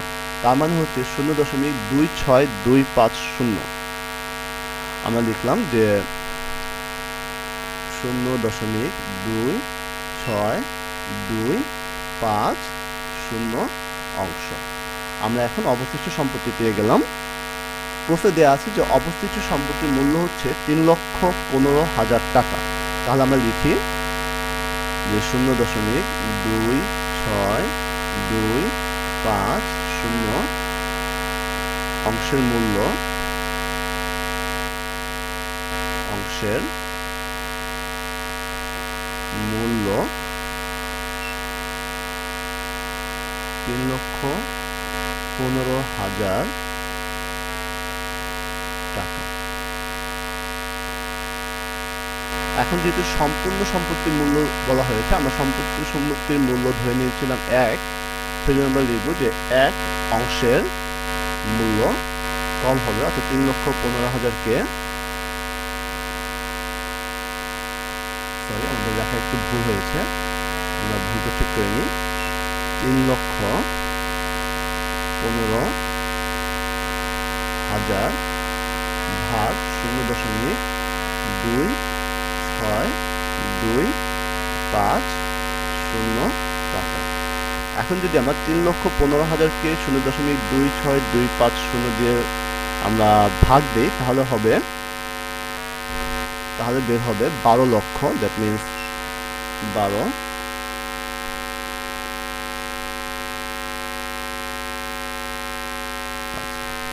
লক্ষ টাকা। তাহলে আমরা লিখতে পারি যে উত্তর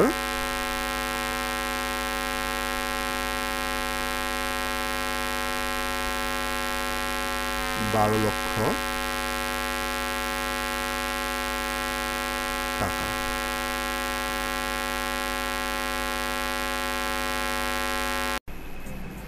শুরু করছি অনুশীলনী 1.6-এর 19 নম্বর অঙ্ক। যেহেতু এটি একটি সৃজনশীল অঙ্ক, তাই তোমাদেরকে রিকোয়েস্ট করব অঙ্কটি একটু মনোযোগ সহকারে দেখার জন্য। এখানে অঙ্কটিতে বলা হয়েছে এক কৃষক তার 250% জমির 8/3 জমিতে ধান এবং 12/5 জমিতে সবজি চাষ করলেন এবং বাকি জমি পতিত রাখলেন। ক নম্বরে প্রশ্ন করা হয়েছে যে পতিত জমির পরিমাণ বের করো। তো এটা বের করতে হলে আমাদেরকে অবশ্যই জানতে হবে যে তিনি কতটুকু জমিতে ধান চাষ করেছেন এবং কতটুকু জমিতে সবজি চাষ করেছেন। এটা জানার পর আমরা যদি মোট যতটুকু জমি তার আছে সেটা থেকে বিয়োগ দিই ধান করা জমির অংশ এবং সবজি চাষ করা জমির অংশটুকু, তাহলেই বাকি যে জমিটুকু রয়েছে অর্থাৎ পতিত জমি সেটা আমরা বের করতে পারবো। তো শুরুতেই আমরা এখন বের করব যে তিনি কতটুকু জমিতে ধান চাষ করেছেন এবং কতটুকু জমিতে সবজি চাষ করেছেন। ক নম্বর দিয়ে শুরু করি। প্রথমে আমরা লিখে নেব যে তার কতটুকু জমি আছে। কৃষকের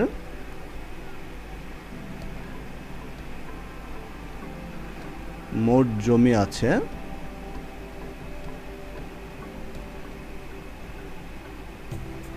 250%। তিনি ধান চাষ করলেন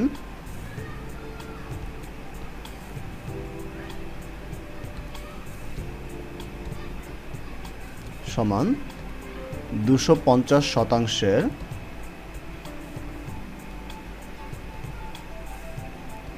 8/3 অংশে। তো আমরা জানি যে শতাংশের তার মানে এর আছে, এর মানে হচ্ছে গুণ, সেই জন্য আমরা গুণ দেব 250 গুণন 3 নিচে 8 এত অংশে। এবারে আমরা সরাসরি গুণ দিয়ে দিচ্ছি 3 শূন্য শূন্য, 3 5 15, 5 হাতে থাকে 1, 3 দুগুণে 6 আর 1 7, 750 এবং নিচে হচ্ছে 8। এবারে আমরা রাফে এই 750কে 8 দ্বারা ভাগ দিয়ে দেখাবো কত হয়।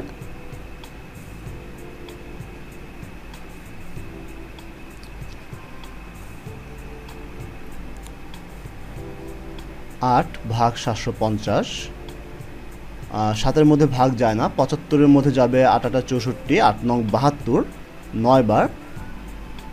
তাহলে 75 থেকে যদি আমরা 72 বিয়োগ দিই থাকবে 3, নামিয়ে আনলাম এই 0, 30। এবারে যাবে 3 বার, 3 8 24, 3 8 24, 30 থেকে 24 বিয়োগ দিলে থাকবে 6। এবারে যেহেতু 8 6-এর মধ্যে ভাগ যায় না, সেজন্য আমরা দশমিক দিয়ে একটা 0 নিয়ে আসবো, 60। তাহলে হবে 7 8 56, 8 8 64, অর্থাৎ 7 বার যাবে, তাহলে 7 8 56। 60 থেকে 56 বিয়োগ দিলে থাকবে 4। এবারে 8 4-এর মধ্যে ভাগ যায় না, সেজন্য আমরা এখানে 0 বসাতে পারি, 40 যাবে 5 বার, 5 8 40, 40 থেকে 40 বিয়োগ দিলে থাকবে 0। তার মানে 8 দ্বারা যদি আমরা 750-কে ভাগ দিই তাহলে হবে 93.75 অংশে।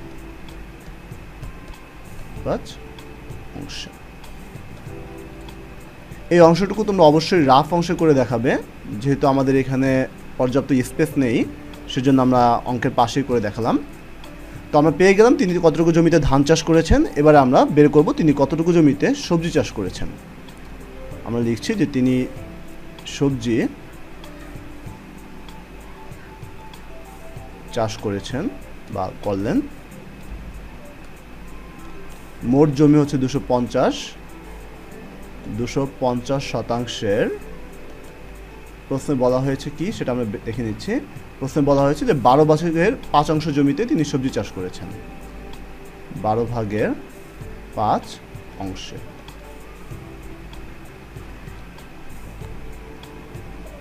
এখানে আমরা জানি যে শতাংশের অর্থাৎ এর আছে, এর মানে হচ্ছে গুণ, সেই জন্য আমরা গুণ দেব। 250 গুণন 5 নিচে 12 এত অংশে। 5 দ্বারা যদি আমরা 250-কে গুণ দিই তাহলে হবে 5 0 0, 5 5 25-এর 5 হাতে থাকে 2, 5 2 10 আর 2 12 এবং নিচে 12 এত অংশে। এবারে আমরা 12 দ্বারা 1250-কে ভাগ দেব। 1-এর মধ্যে ভাগ যায় না, 12-এর মধ্যে যাবে একবার, 12 1 12, 12 থেকে 12 চলে গেলে 0, নামিয়ে আনলাম আমরা এই 5। এখন আমরা যখন 5 নামিয়ে আনলাম আমরা দেখতে পাচ্ছি যে 5-এর মধ্যে ভাগ যায় না, সেজন্য আমরা এখানে যে 0 দিয়ে পরবর্তী যে সংখ্যাটা আছে সেটা নিয়ে আসতে পারি, 50। এবারে 50-এর মধ্যে যাবে 4 বার, 4 বার 48, 50 থেকে 48 বিয়োগ দিলে থাকবে 2। এবার আমরা একটি দশমিক বসিয়ে এখানে কি 0 নিয়ে আসতে পারি, 20। 20-এর মধ্যে যাবে একবার, 12 কে 12, 20 থেকে 12 বিয়োগ দিলে থাকবে 8। এবারে এই 8-এর মধ্যে যেহেতু ভাগ যায় না, ভাগ না যাওয়ার কারণে আমরা এখানে একটি 0 বসাতে পারি, তাহলে হবে 80। 80-এর মধ্যে যাবে 7 বার, 7 বার 84, সরি 6 বার 72, 6 বার যাবে, 7 বার যাবে না, আমরা 6 বার দেব, 6 বার 72। তাহলে 80 থেকে 72 বিয়োগ দিলে থাকবে 8। এবারেও 8-এর মধ্যে ভাগ যায় না, আমরা আবার 0 বসাতে পারি, আবারও যাবে 6 বার, তাহলে 6 বার 72। 80 থেকে যদি 72 বিয়োগ দিই তাহলে থাকবে 8। তার মানে এভাবে চলতেই থাকবে। তো যেহেতু এভাবে চলতেই থাকবে আমরা আর যাব না, আমরা এতটুকুই রেখে দেব এবং আমরা ভাগফলটা লিখবো। অ্যাকচুয়ালি আবার দেখাচ্ছি, ভাগফল যেহেতু এখানে হয়েছে 104.166, এভাবে চলতেই থাকবে, অর্থাৎ 6 6 6 6 চলতেই থাকবে। সেই জন্য আমরা এখানে 2 ঘর রাখবো, অর্থাৎ 104.17 নিব আমরা। যেহেতু এর পরের ঘরটি 6, আমরা জানি যে পরের ঘরটি যদি 5 কিংবা 5-এর বেশি হয় তাহলে আর আগের ঘরের সাথে আমরা 1 যোগ করতে পারি। তো যেহেতু এখানে 5-এর বেশি অর্থাৎ 6 রয়েছে, তার আগের ঘরের সাথে আমরা 1 যোগ করে আমরা ভাগফলটা লিখব 104.17, 104.17 অংশে। তো আমরা পেয়ে গেলাম তিনি কতটুকু জমিতে ধান চাষ করেছেন এবং কতটুকু জমিতে সবজি চাষ করেছেন। এবারে আমরা এই দুটো যোগফল, যদি আমরা যোগফল বের করে আমরা কৃষকের যে মোট জমি আছে সেখান থেকে যদি বিয়োগ দিই তাহলে পেয়ে যাব যে পতিত জমি কতটুকু। আমরা এবারে লিখব যে সুতরাং পতিত জমি, সুতরাং কৃষকের পতিত জমি, তার মোট জমি হচ্ছে 250 শতাংশ, সেখান থেকে আমরা বিয়োগ দেব তিনি ধান চাষ করেছেন 93.75 অংশে,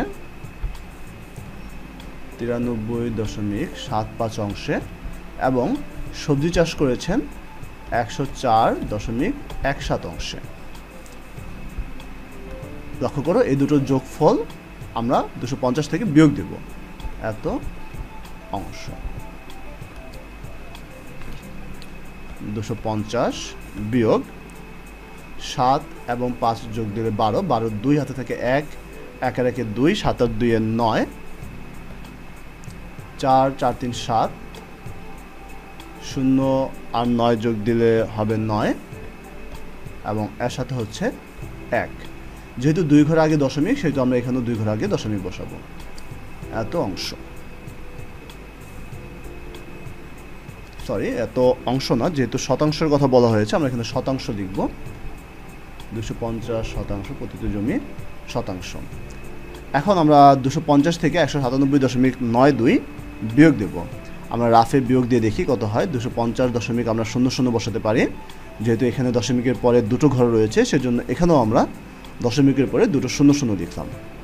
তারপর 197.92 বিয়োগ করব। এখন 2 আছে 10 হবে 8 হলে হাতে থাকে 1, 51 10, 10 10 মিলে গেল 0। তারপর 7 আছে 10 10 মিলে গেলে 0, হাতে থাকে 1, 1 এর সাথে 8, 8 আছে 10 হবে 2 হলে হাতে থাকে 1, 51 10, 10 আছে 15 হবে 5 হলে হাতে থাকে 1, 1 আর 1 2, 2 দিয়ে মিলে গেলে 0। যেহেতু 2 ঘর আগে দশমিক এখানে আমরা একটি দশমিক বসালাম, তার মানে বিয়োগফল হচ্ছে 52.08, 52.08 শতাংশ। এই হচ্ছে তার পতিত জমির পরিমাণ। আমরা লিখব যে অতএব পতিত জমির পরিমাণ, অতএব পতিত জমির পরিমাণ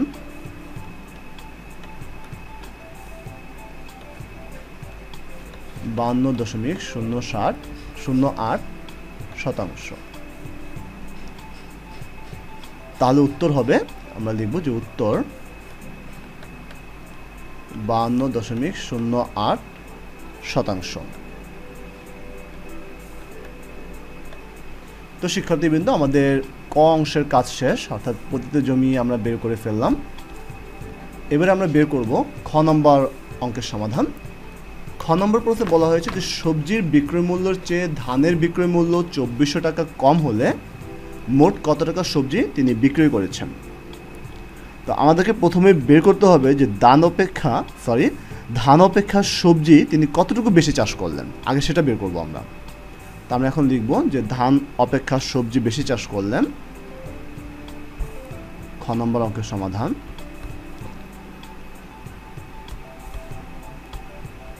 ধান অপেক্ষা সবজি বেশি চাষ করলেন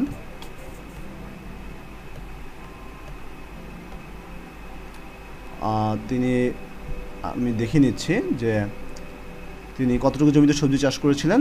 তিনি চাষ করেছিলেন 104.17 অংশে বা শতাংশে, আর ধান চাষ করেছিলেন 93.75 শতাংশে। তো এখন আমরা লিখব, মাইনাস করবে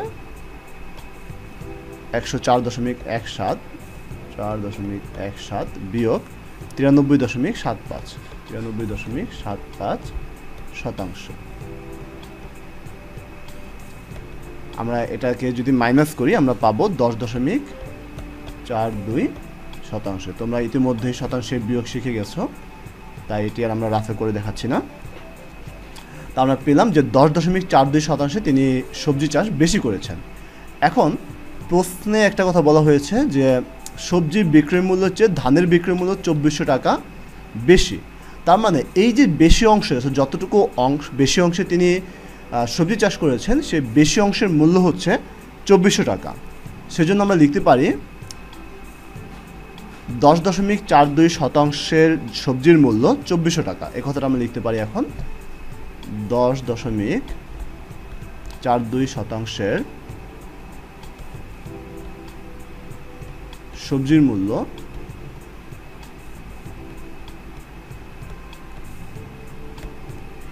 10.42 শতাংশের সবজির মূল্য হচ্ছে 2400 টাকা। সুতরাং 1% সবজির মূল্য 1% সবজির মূল্য অবশ্যই কম হবে, সেজন্য আমরা ভাগ দেব 2400 ভাগ 10.42 টাকা। তাহলে তার সবজি চাষ করা অংশ হচ্ছে 104.17। তাহলে 104.17 অংশের সবজির মূল্য কত, এখন আমরা সেটা বের করব। 104.17 শতাংশের সবজির মূল্য অবশ্যই বেশি হবে, সেজন্য আমরা গুণ দেব 2400 গুণন 104.17 ডিভাইডেড বাই 10.42 টাকা। শুরু করছি অনুশীলনী 1.6-এর 19 নম্বর অঙ্ক। যেহেতু এটি একটি সৃজনশীল অঙ্ক, তাই তোমাদেরকে আমি বলবো যে অঙ্কটি একটু মনোযোগ সহকারে দেখার জন্য। লক্ষ্য করো, এখানে বলা হয়েছে এক কৃষক তার 250 শতাংশ জমির 8 ভাগের 3 অংশ জমিতে ধান এবং 12 ভাগের 5 অংশ জমিতে সবজি চাষ করলেন এবং বাকি জমি পতিত রাখলেন। পতিত জমির পরিমাণ বের করো। ক নম্বর প্রশ্নে বলা হয়েছে এটি যে পতিত জমির পরিমাণ বের করো। তো শিক্ষার্থীবৃন্দ, আমাদের পতিত জমির পরিমাণ যদি আমরা বের করতে যাই, আমাদেরকে জানতে হবে যে কৃষক কতটুকু জমিতে ধান চাষ করেছেন এবং কতটুকু জমিতে তিনি সবজি চাষ করেছেন। এই দুটো জানার পর আমরা যদি 250 শতাংশ থেকে সেটা মাইনাস করি, তাহলে পেয়ে যাব পতিত জমির পরিমাণ কত। তো চলো শুরু করা যাক। আমরা ক নম্বর থেকে শুরু করছি। আমরা শুরুতেই বের করব যে তিনি কতটুকু জমিতে ধান চাষ করেছেন। তো সেজন্য লিখব যে কৃষক ধান চাষ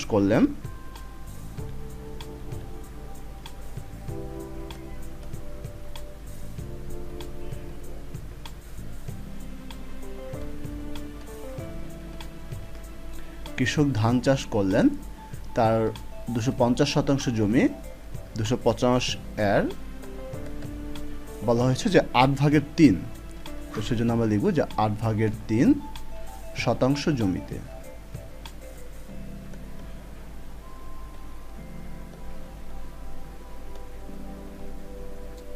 সমান, আমরা জানি যে এর মান হচ্ছে গুণ, সেজন্য আমরা গুণ দেব 3 0 0 3 5 15 5 হাতে থেকে 1 3 দ্বিগুণে 6 আর 1 7 নিচে 8 এত শতাংশ জমিতে।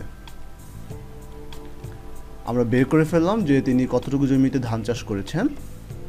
এবারে আমরা বের করব তিনি কতটুকু জমিতে সবজি চাষ করেছেন। সবজি চাষের কথা বলা হয়েছে যে 12 ভাগের 5। তো আমরা লিখব যে কৃষক সবজি চাষ করলেন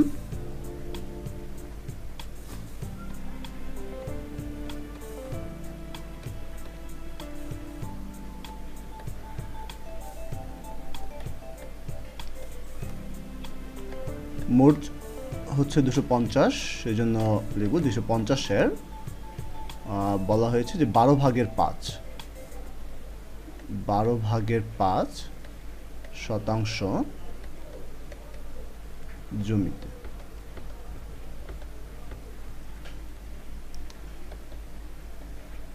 5 0 0 5 5 25-এর 5 হাতে থেকে 2 5 দুগুণে 10 আর 2 12, অর্থাৎ 1250 ডিভাইডেড বাই 12 শতাংশ জমিতে। তো এবারে আমরা মোট তিনি কতটুকু জমিতে চাষ করেছেন সেটা বের করব। ধান চাষের অংশ এবং সবজি চাষের অংশ এই দুটো যোগ দিয়ে আমরা লিখব যে কৃষক চাষ করলেন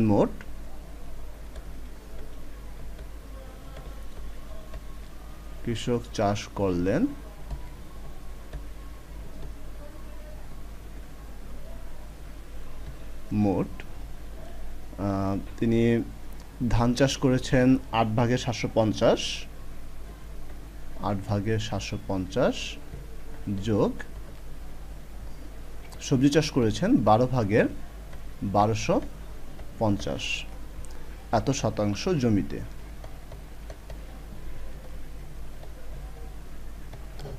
তো এখন শুরুতেই আমাদেরকে 8 এবং 12 লসাগু নির্ণয় করতে হবে, কারণ আমরা জানি যে ভগ্নাংশের যোগের সময় হরগুলো লসাগু নির্ণয় করতে হয়। তো আমরা রাফে 8 এবং 12 লসাগু বের করছি। 2 দিয়ে যদি দিই 4 দুগুণে 8, 6 দুগুণে 12, আবার 2 দিয়ে দিলে 2 দুগুণে 4, 3 দুগুণে 6, আর ভাগ যায় না। তাহলে এখন সবগুলো যদি গুণ দিই বাইরেরগুলো, 2 দুগুণে 4, 4 দুগুণে 8, 3 আটা 24, লসাগু হচ্ছে 24। 8 24-এর মধ্যে যাবে 3 বার, 3 দ্বারা আমরা এখন 750-কে গুণ দিব। 3 0 0, 3 5 15 5, হাতে থাকে 1, 3 7 21 আর 1 22, যোগ 12 24-এর মধ্যে যাবে 2 বার, 2 দ্বারা 1250-কে গুণ দিব। 2 0 0, 5 দুগুণে 10-এর 0, হাতে থাকে 1, 2 দুগুণে 4 আর 1 5, 2 1 2 এত শতাংশ জমিতে। এবারে 2500 এবং 2250 একসাথে যোগ দেব। 0 0 যোগ দিলে 0, 0 আর 5 যোগ দিলে 5, 5 আর 2 যোগ দিলে 7, 2 আর 2 যোগ দিলে 4, অর্থাৎ 4750 এবং নিচে 24। তো যেহেতু দুটোই জোড় সংখ্যা লব এবং হর, আমরা 2 দ্বারা ভাগ দিয়ে ছোট করে দিতে পারি।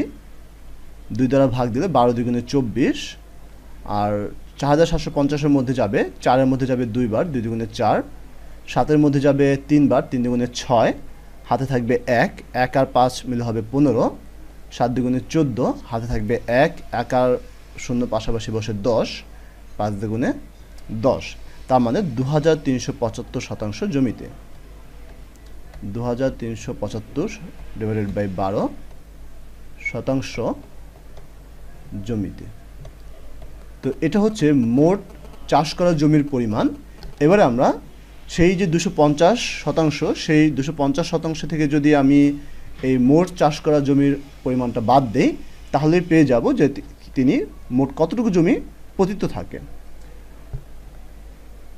আমরা একটু লিখে নেব যে মোট জমির পরিমাণ 250 শতাংশ। মোট জমির পরিমাণ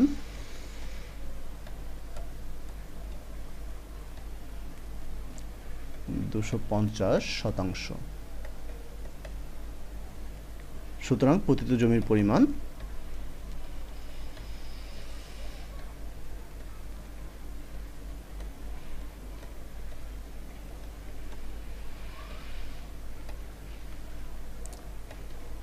মোট জমি হচ্ছে 250। এখান থেকে আমরা এই যে 12 ভাগের 2375 সেটা আমরা মাইনাস করব, তাহলে পেয়ে যাব পতিত জমির পরিমাণ এত শতাংশ।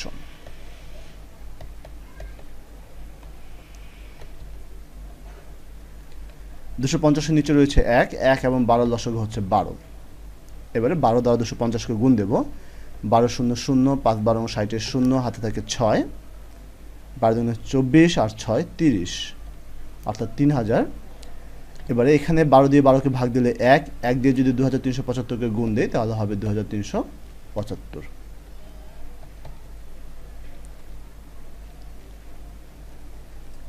এবারে বিয়োগ দেব। 5 আছে 10 হবে 5 হলে হাতে থাকে 1, 1 আর সাথে 8, 8 আছে 10 হবে 2 হলে হাতে থাকে 1, 1 আর 3 4, 4 আছে 10 হবে 6 হলে হাতে থাকে 1, 1 আর 2 3, 3 3 মিলে গেলে 0 এবং নিচে 12 এত শতাংশ। এবারে যেহেতু উপরের লব বড় এবং হর ছোট, তাহলে আমরা এই লবকে হর দ্বারা ভাগ দেব। এটা অবশ্যই রাফে করতে হবে, যেহেতু রাফে জায়গা নেই, আমরা তোমাদেরকে পাশেই করে দেখাচ্ছি। 5 12 60 হয়, তাহলে 62-র মধ্যে যাবে 5 বার, 5 12 60, 62 থেকে 60 বিয়োগ দিলে থাকবে 2, নামিয়ে আনলাম এই 5, 25 যাবে 2 বার, 12 দুগুণে 24, 25 থেকে 24 বিয়োগ দিলে থাকবে 1। তার মানে আমরা লিখতে পারি তাহলে যে 52 সমস্ত 12 ভাগের 1, 52 সমস্ত 12 ভাগের 1 শতাংশ। এই হচ্ছে তার পতিত জমির পরিমাণ। আমরা এবারে লিখব যে উত্তর 52 সমস্ত 12 ভাগের 1 শতাংশ। তো আমাদের ক নাম্বার সমাধান শেষ হয়ে গেল। এবার আমরা চলে যাব খ নম্বরে। খ নম্বরে বলা হয়েছে যে সবজির বিক্রয় মূল্যের চেয়ে ধানের বিক্রয় মূল্য 2400 টাকা কম হলে মোট কত টাকার সবজি তিনি বিক্রি করেছিলেন। তো এটা বের করতে হলে আমাদেরকে শুরুতেই জানতে হবে যে তিনি কতটুকু কম জমিতে তিনি ধান চাষ করেছেন। তো সেটা বের করার জন্য আমাদেরকে অবশ্যই দুটোর পার্থক্য বের করতে হবে, অর্থাৎ ধান চাষ করা জমির অংশ এবং সবজি চাষ করা জমির অংশ আমরা এখন এটা থেকে মাইনাস করব।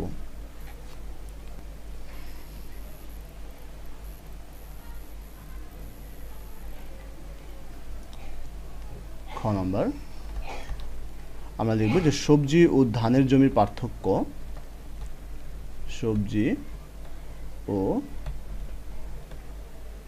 ধানের জমির পার্থক্য সমান, প্রশ্নে দেওয়া আছে যে প্রশ্নের মধ্যে উল্লেখ আছে ব্যাপারটা যে সবজি চাষ করেন তিনি 12 ভাগের 5% জমিতে এবং ধান চাষ করেন 8 ভাগের 3% জমিতে। তো সেজন্য আমরা 12 ভাগের 5 থেকে 8 ভাগের 3 মাইনাস করব। 12 এবং 8 এর লসাগু হবে 24। 12 24-এর মধ্যে যাবে 2 বার, 5 দ্বিগুণে 10, বিয়োগ 8 24-এর মধ্যে 4 বার, 3 8 24, 3 বার যাবে, 3 3 9। 10 থেকে 9 বিয়োগ দিলে থাকবে 1, নিচে 24। এই হচ্ছে সবজি এবং ধানের জমির পার্থক্য। তার মানে এই যে কৃষকের কথা বলা হয়েছে তিনি 24 ভাগের 1% বেশি জায়গায় তিনি সবজি চাষ করেন। তো এই কথাটা আমরা একটু লিখব যে সুতরাং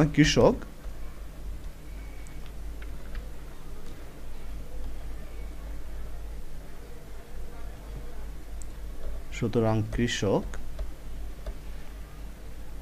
ধানের চেয়ে বেশি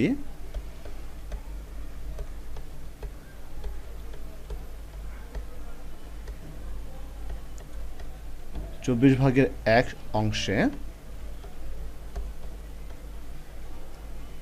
সবজি চাষ করবেন, সবজি চাষ করেন। তার মানে এই যে 24 ভাগের 1 অংশে তিনি বেশি চাষ করেন, এই 24 ভাগের 1 অংশের বিক্রয় মূল্য তাহলে কত আমরা সেটা দেখে নিচ্ছি প্রশ্নে। সবজির বিক্রয় মূল্যের চেয়ে ধানের বিক্রয় মূল্য 2400 টাকা কম। তার মানে এই যে 2400 টাকা এটাই হচ্ছে 24 ভাগের 1 অংশের সবজির বিক্রয় মূল্য।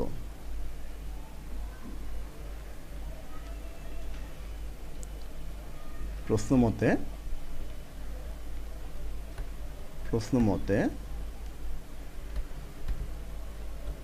24 ভাগের 1 অংশের সবজির বিক্রয় মূল্য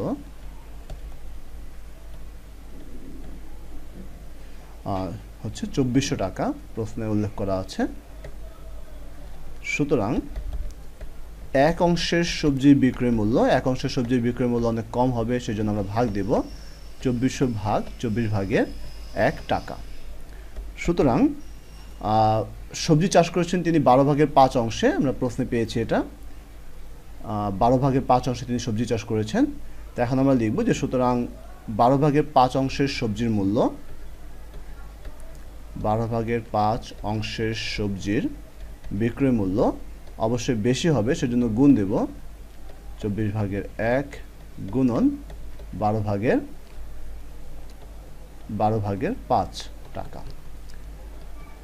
2400 ভাগটাকে আমরা গুণ দিয়ে উল্টে দিতে পারি, অর্থাৎ 24টা উপরে চলে যাবে, 1 নিচে,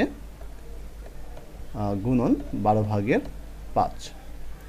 12 দিয়ে যদি 24কে ভাগ দিই তাহলে যাবে 2 বার, 12 দুগুণে 24, তাহলে 5 আর 2 গুণ দিলে হবে 10। 10 দিয়ে যদি 2400কে গুণ দিই তাহলে হবে 24,000 টাকা। তো আমরা পেয়ে গেলাম যে প্রশ্নে যেটা চাওয়া হয়েছে খ নম্বরে বলা হয়েছিল যে তিনি মোট কত টাকা সবজি বিক্রি করলেন। তাহলে আমরা পেয়ে গেলাম যে তিনি মোট 24,000 টাকার সবজি বিক্রয় করলেন। সুতরাং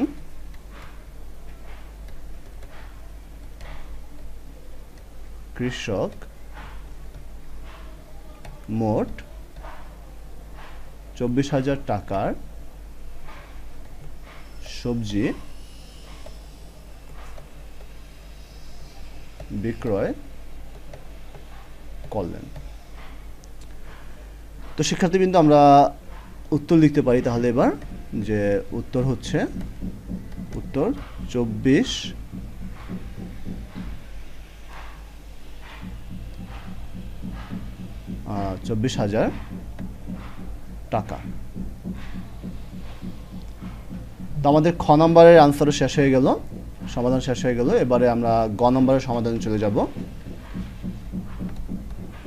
গ নম্বরে বলা হয়েছে, প্রশ্নে কি চাওয়া হয়েছে একটু দেখে নিচ্ছি আমরা, যে সম্পূর্ণ জমিতে ধান চাষ করলে তিনি কত টাকা ধান বিক্রি করবেন, অর্থাৎ ধান বিক্রির কত টাকা সেটা আমরা এখন বের করব। তো এটাও আমরা লিখতে পারি, একেবারে সহজেই বের করে ফেলতে পারি। আমরা লিখব যে প্রশ্ন মতে 24/1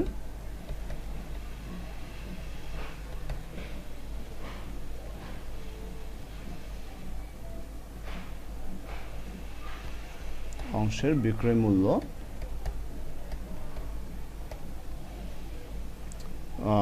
মূল্য হচ্ছে 24,000 টাকা।